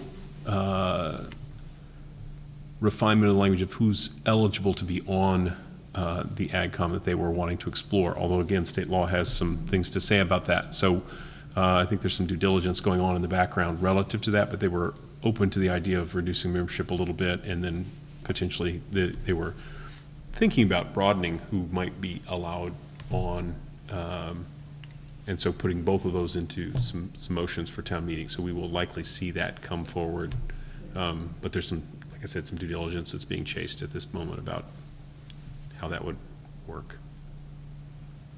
Yes. Just to belabor the point a little bit, to really be clear on what was the previous town meeting action that got us to where we are. Because we started out with a farm committee before agriculture, because we're always so forward thinking. Before the state came up with that, as I recollect, we had our own farm committee, which we then turned into an official ag commission. And so that may be part of why we were able to do what we did, or we just did it anyway because we're Amherst and that's what we do, but to know what that wording was, in addition to what the state wording is. Right. So that we capture the spirit of both in order to accomplish our goals. Yeah, that would be helpful, because I know that people don't always like looking up those old pieces of paper. But that's helpful. Right. Yeah, so what we have explicitly voted by virtue of town meeting versus, yes, and how that compares to and puts us in conflict with or not the state law around that that's part of what, regardless, if there's a conflict, we'll have to resolve that at a minimum, but also if there's ways we can fit those together neatly. Because there's actually 3 pieces, at least. The Mass General Law, right. The annual town meeting action, that whatever the most recent one was that turned us into an AgCom. There probably wasn't another one after that, but I can't swear to it. And then what our charge document says, because sometimes those 3 things are not as clearly related as you might imagine. So we will chase all those. Something fun for annual town meeting. Does anyone else? Ms. Kruger. I'm going to leave any adult use marijuana updates for Ms. Brewer, but we did have a Campus Community Coalition meeting last week, and they passed out this flyer, and there were extras, and so I brought a bunch back and asked that it be in the packet, and then amazingly, we got it on our desk tonight, and we got it in our packet. The one in the packet was stapled to something else that really kind of had to do with the CCC, but had nothing to do with this, so I don't know why that happened. And I wanted you to know that our very own Ms. Brewer is one of the 4th diamond down local police chiefs and municipal leaders, and I have emailed Eric Beal and said, why don't you say the names of those local officials? But he did not. I guess that wasn't as exciting as the other people, but he knows who they are, and he could have listed them. But, you know, and maybe Ms. Brewer want to say some more, but this is something that the Municipal Strategies Subcommittee of our CCC has been talking about, and Heather Warner from Spiffy and Eric Beal works at UMass, as a, I don't know his exact title, but a community liaison position. I've been working on, so just so people who are listening to me ramble on, the Alcohol Retailers and Municipal Leaders Forum, Monday, March 19th, 2018. It starts at 9 and goes to 11:30. It's at the Old Chapel at UMass, which always makes it even nicer. And registration is free, which you can do by email or phone. So I gather this is probably in our electronic packet now. So I wanted to just let you know why that was in there. I also went to a Transportation Advisory Committee meeting last week, and that was informative. They are kind of working away, and it seems like they're getting clearer on some of their priorities. They were excited about the District Local Technical Assistance Grant that Mr. Bachman just told us about.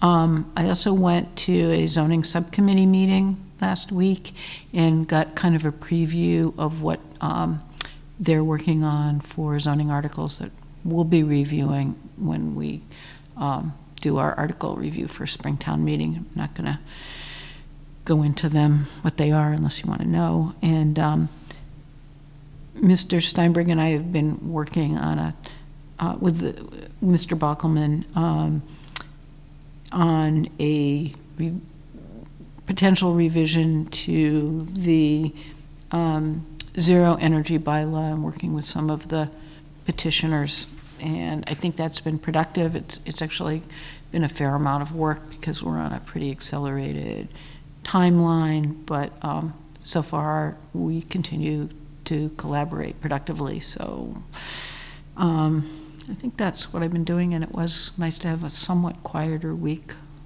last week because a lot of people weren't around. And that's all I can think of. So that's my report. Okay, thank you. Ms. Brewer? I have a question, actually. I'm really sorry. What did you say was the last thing you were still working with Mr. Steinberg on? I totally Zero missed the energy. topic. The zero energy. Thank you. You just like blanked out when you got to that. Okay, great. Thank you. Which is not well, because called- I knew we also got a piece of paper on our desk tonight, which was a memo about. the Oh, I appointment forgot interview that. That's amazing. process. Thank you. So that's why I was thinking no, you were actually mentioning that, and I meant to spaced say it, out. but it wasn't in my bulleted list to keep me from forgetting things. So I thought it was going to be letterhead, but not, and with the draft taken off, but it might as well, because it's not on our agenda for tonight, but we wanted you to have this, something Mr. Steinberg and I worked on and had Mr. Bockelman review. So we had been asked if there was a way to simplify the number of interviews that we were doing for committee members, and this is a set of ideas. It kind of relates to like the AgCom appointment, and if there were some appropriately interested members, potentially just the select board liaison could do an interview or a phone interview, or maybe in conjunction with the chair, and we wouldn't need to do the full team thing. And it gives some criteria for how to make that decision. So I'd suggest you look at this, and then it will be. We'll formalize it and put it in the back and put it as an agenda item. Agenda item, week. yeah. Okay. Just to get your thoughts. Otherwise, I can't really talk about it. Thank you for reminding me, Ms. Brewer, since I meant to tell you about it. So I'm going to suggest when I'm at agenda setting tomorrow that we do take the word draft off of it, because it's not a draft. No, it's a mistake. It's not a draft. It's not the new proposal. No, it's just a report right now. Yeah, you weren't supposed to see it And naked also, like this. it says attached, and there wasn't an attachment. Yeah, So we'll do we make that have that available? Okay. They won't- So will that we'll be fix available? that. Okay, that's what I'm trying to get at. Probably not. Since we never see at agenda setting what we're actually putting in the packet, only speak of what we're putting in the packet, I was just trying to understand that that's So something probably not. we would expect to have available, An attachment? because it says there's an attachment. No, we're going to update the language. So I'll just, not to be mysterious, we tried to do a cut of, like, some committees that would have, like, the full tilt and some not, just to help decide, and it didn't seem appropriate to actually attach that kind of a list right now. Well, and so that So will you should bring not it be. to a meeting? No, I think not. Okay. I think the word attached will be removed. So let's take out the words as attached and take out the word draft, but still Yes. republish it as February 8th as a memo. It's just a Yeah, memo. or you could update it from, whatever date. So I think the manager's office will turn this into, Mr. Bockelman knows the change. So I think it's better to leave the list a little fluid. I just don't want people looking for an I know, attachment. no, you found it. I said it's wrong, we're gonna take it out. This was a prior It's iteration. all good. It's all Even good. though that was still in there, yep. You take away the attachment and you forget to take the word out. That's right. Thank you for remembering. Thank you. Item. Other reports? All no? Ms. Brewer, yes. So, yes, as I am now one of the famous municipal leaders. See, the nice thing about that is just like pretty much anybody can show up and they'd be Or fine. you can decide not to go. And that works out really nicely. But the reason I was invited was because I served on one of the many working groups that was under Treasurer Deb Goldberg's alcohol task force.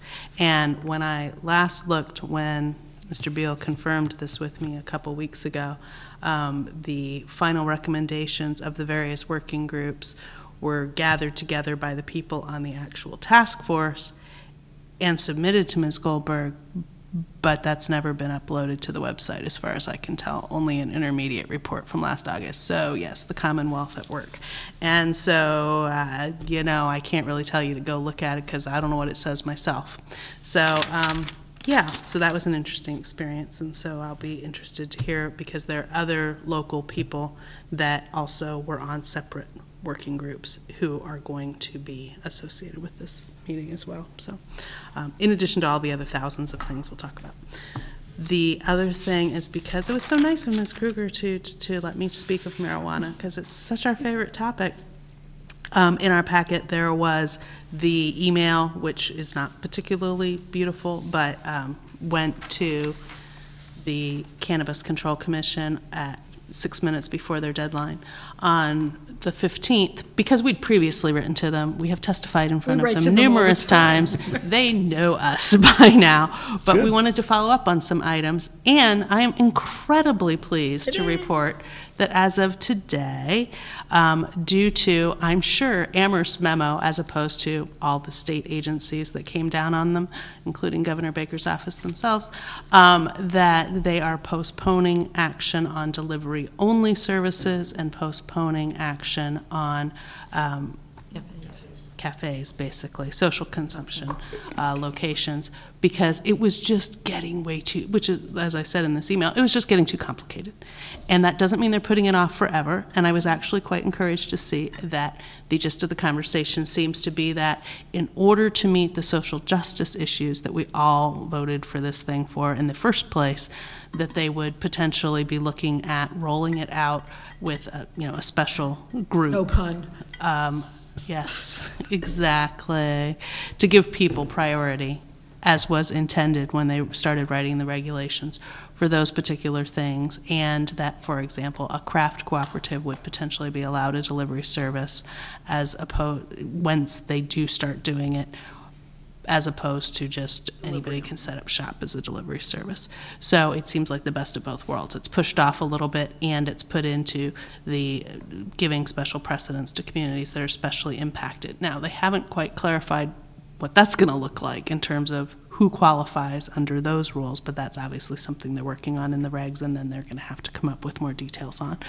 But it's one of those things that I do feel like we are making an impact, even if it turns out that was perhaps not us that convinced them to make that decision, but we certainly were the people that, by us going and talking to them about the fact that we're in support of doing this, we're not anti, we're just trying to figure out how to do it well. And I think that that's making something of an impression. Just remind us the deadline they're up against, and which I think they say they're going to. Yeah, they say they're going to meet they say they're going to issue a March 9th because March 15th is their deadline. And they're meeting basically all this week to try and sort out their details. So that will be very interesting to see how those details do in fact come up. And then we do have items that we know are going to be mostly zoning items, as far as I can tell at this point, associated with our trying to predict the future, associated with what they're doing. But then hopefully we can there've already been a couple of hearings on potential zoning amendments before town meeting. There will probably be more, and they will hopefully be worded well enough that, depending on what the regs actually say before we sign the warrant, the words can all magically come together to make sense about what we're trying to proactively do to make sure this is implemented in a safe and reasonable way in Amherst. So we have continuing things that are going to be happening associated with that. There will be additional warrant articles associated with that. That's enough. That's it. Actually, Mr. Chair, that reminds me, what happened? We had that discussion about the request to come before us by. That'll come up at agenda setting. Okay. All right. Just not forget about it. Anything, Mr. Wells? I do have one other thing that I definitely want to mention. That Wednesday, February 28th at 7 p.m. in this room, yep, the Amherst Center Recreation Working Group is wanting public participation in a process regarding the master plan for fields, recreation fields in the center of town. So we want anybody and everybody that has any interest in those to come down and offer their opinions. The folks at Weston and Sampson, who we've hired to help us out with that, are going to be here to talk about those things, and so we're trying to get the word out and get folks to come and talk about that. This reminds me, just relative to the grant that you were just talking about, and not that they're completely overlapping, but there are some, when you start talking about sidewalks and you start talking about recreation in downtown and thinking about how those can be complementary processes, just that I would encourage the PVPC people to have some conversations perhaps with the Weston and Sampson folks, just to coordinate around, because there could be, you know, sort of activity paths that involve streets, and so that, and sidewalks that exist in town. So do you have PVTA hearings? PVTA hearings are coming up. They are, let's see, next week. Oh, okay. So early March. And they're on Yes. the website. Is I know, I Hopefully on the website. The 6th is one, and the 7th or 8th, I forget. It's almost we back always to talk about PVTA. I know, Like, we haven't met, and I did, thank you for reminding me of that, though, because those sessions where they want public comment again, relative to changes to both routes and rates, are coming. There'll be an on-campus meeting one day and a meeting at the Bank Center the other day. And again, we want to encourage people to come and hear about what's being discussed and offer their feedback to PVTA and around those issues. Will you be able to go to those or one of those? I believe so. I'm going to double check my calendar, but I believe I won't be able to go to the one on campus, I don't think, because I think it's a little more in the middle of the day. But the one that is at the Bank Center, I believe I can make. I believe I've kind of set aside time to do that, so I will try to attend and hear firsthand. People at the TAC meeting were very interested in those dates. Yes.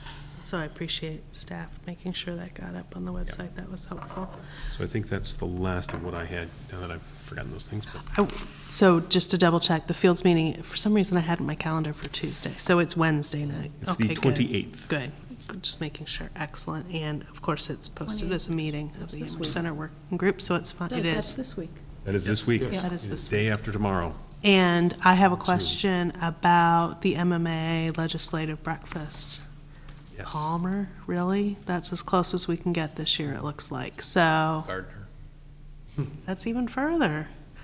So, I mean, unless there's some. I ignored that email. What was They have a nice candy shop. The first one's Friday, the first, one of the very first ones is Friday morning. Palmer seems to be the technically closest. It's Gardner Friday. is another option to go to the spring and fall legislative breakfast where they give us the update as to what's going on. It's also going to be one of our last opportunities to see some of our reps, potentially, given how many retirements are happening, depending on who's showing up for that particular issue, but for that particular event, because they always run a couple of them on each of those days, and so I'm not sure who's going to Palmer. But are any of us going to Palmer? Am I going to Palmer all by myself? I will go to Palmer all by myself on Friday if I have to, but let me know if anybody else wants to go. But that's a little, I know that other people have to hike when it's here or in Northampton or Belchertown, but somehow that just feels further than usual because it's not within our sort of 4 towns or exact neighbors. My calendar says it's the Indian holiday of holly. I might be busy throwing colored powders around. Friday. And it's also the day, that afternoon is when you and I are going to that event for Dial South for the youth engagement summit thing. Yeah. It'll be fun. It'll be fun. Because they'll be high school kids. Exactly. They'll be interesting, I'm sure. I haven't decided. Okay. Well, let me know, because I'm planning to go. I'm planning to take the day off work, because between the beginning and the end, I don't have There's not another much else. option. Lunch in the middle. So That's really if what I go, happens. you're going anyway. Yeah. Yeah, I won't drive. Maybe I'll take the bus. Okay. All right. Any other reports or comments at all? If not, I'll entertain a motion to adjourn. I move that we adjourn. Is there a second? All those in favor? Welcome home, sir. Perfect. Absolutely You're on perfect. You're on your I am on my way. All those in favor, you have it please well say aye. trained. Aye. We're adjourned at 9:51. I was trying to check the time, and I held it down too long. Has it ever said that before? I don't think it's ever said that before, so whatever.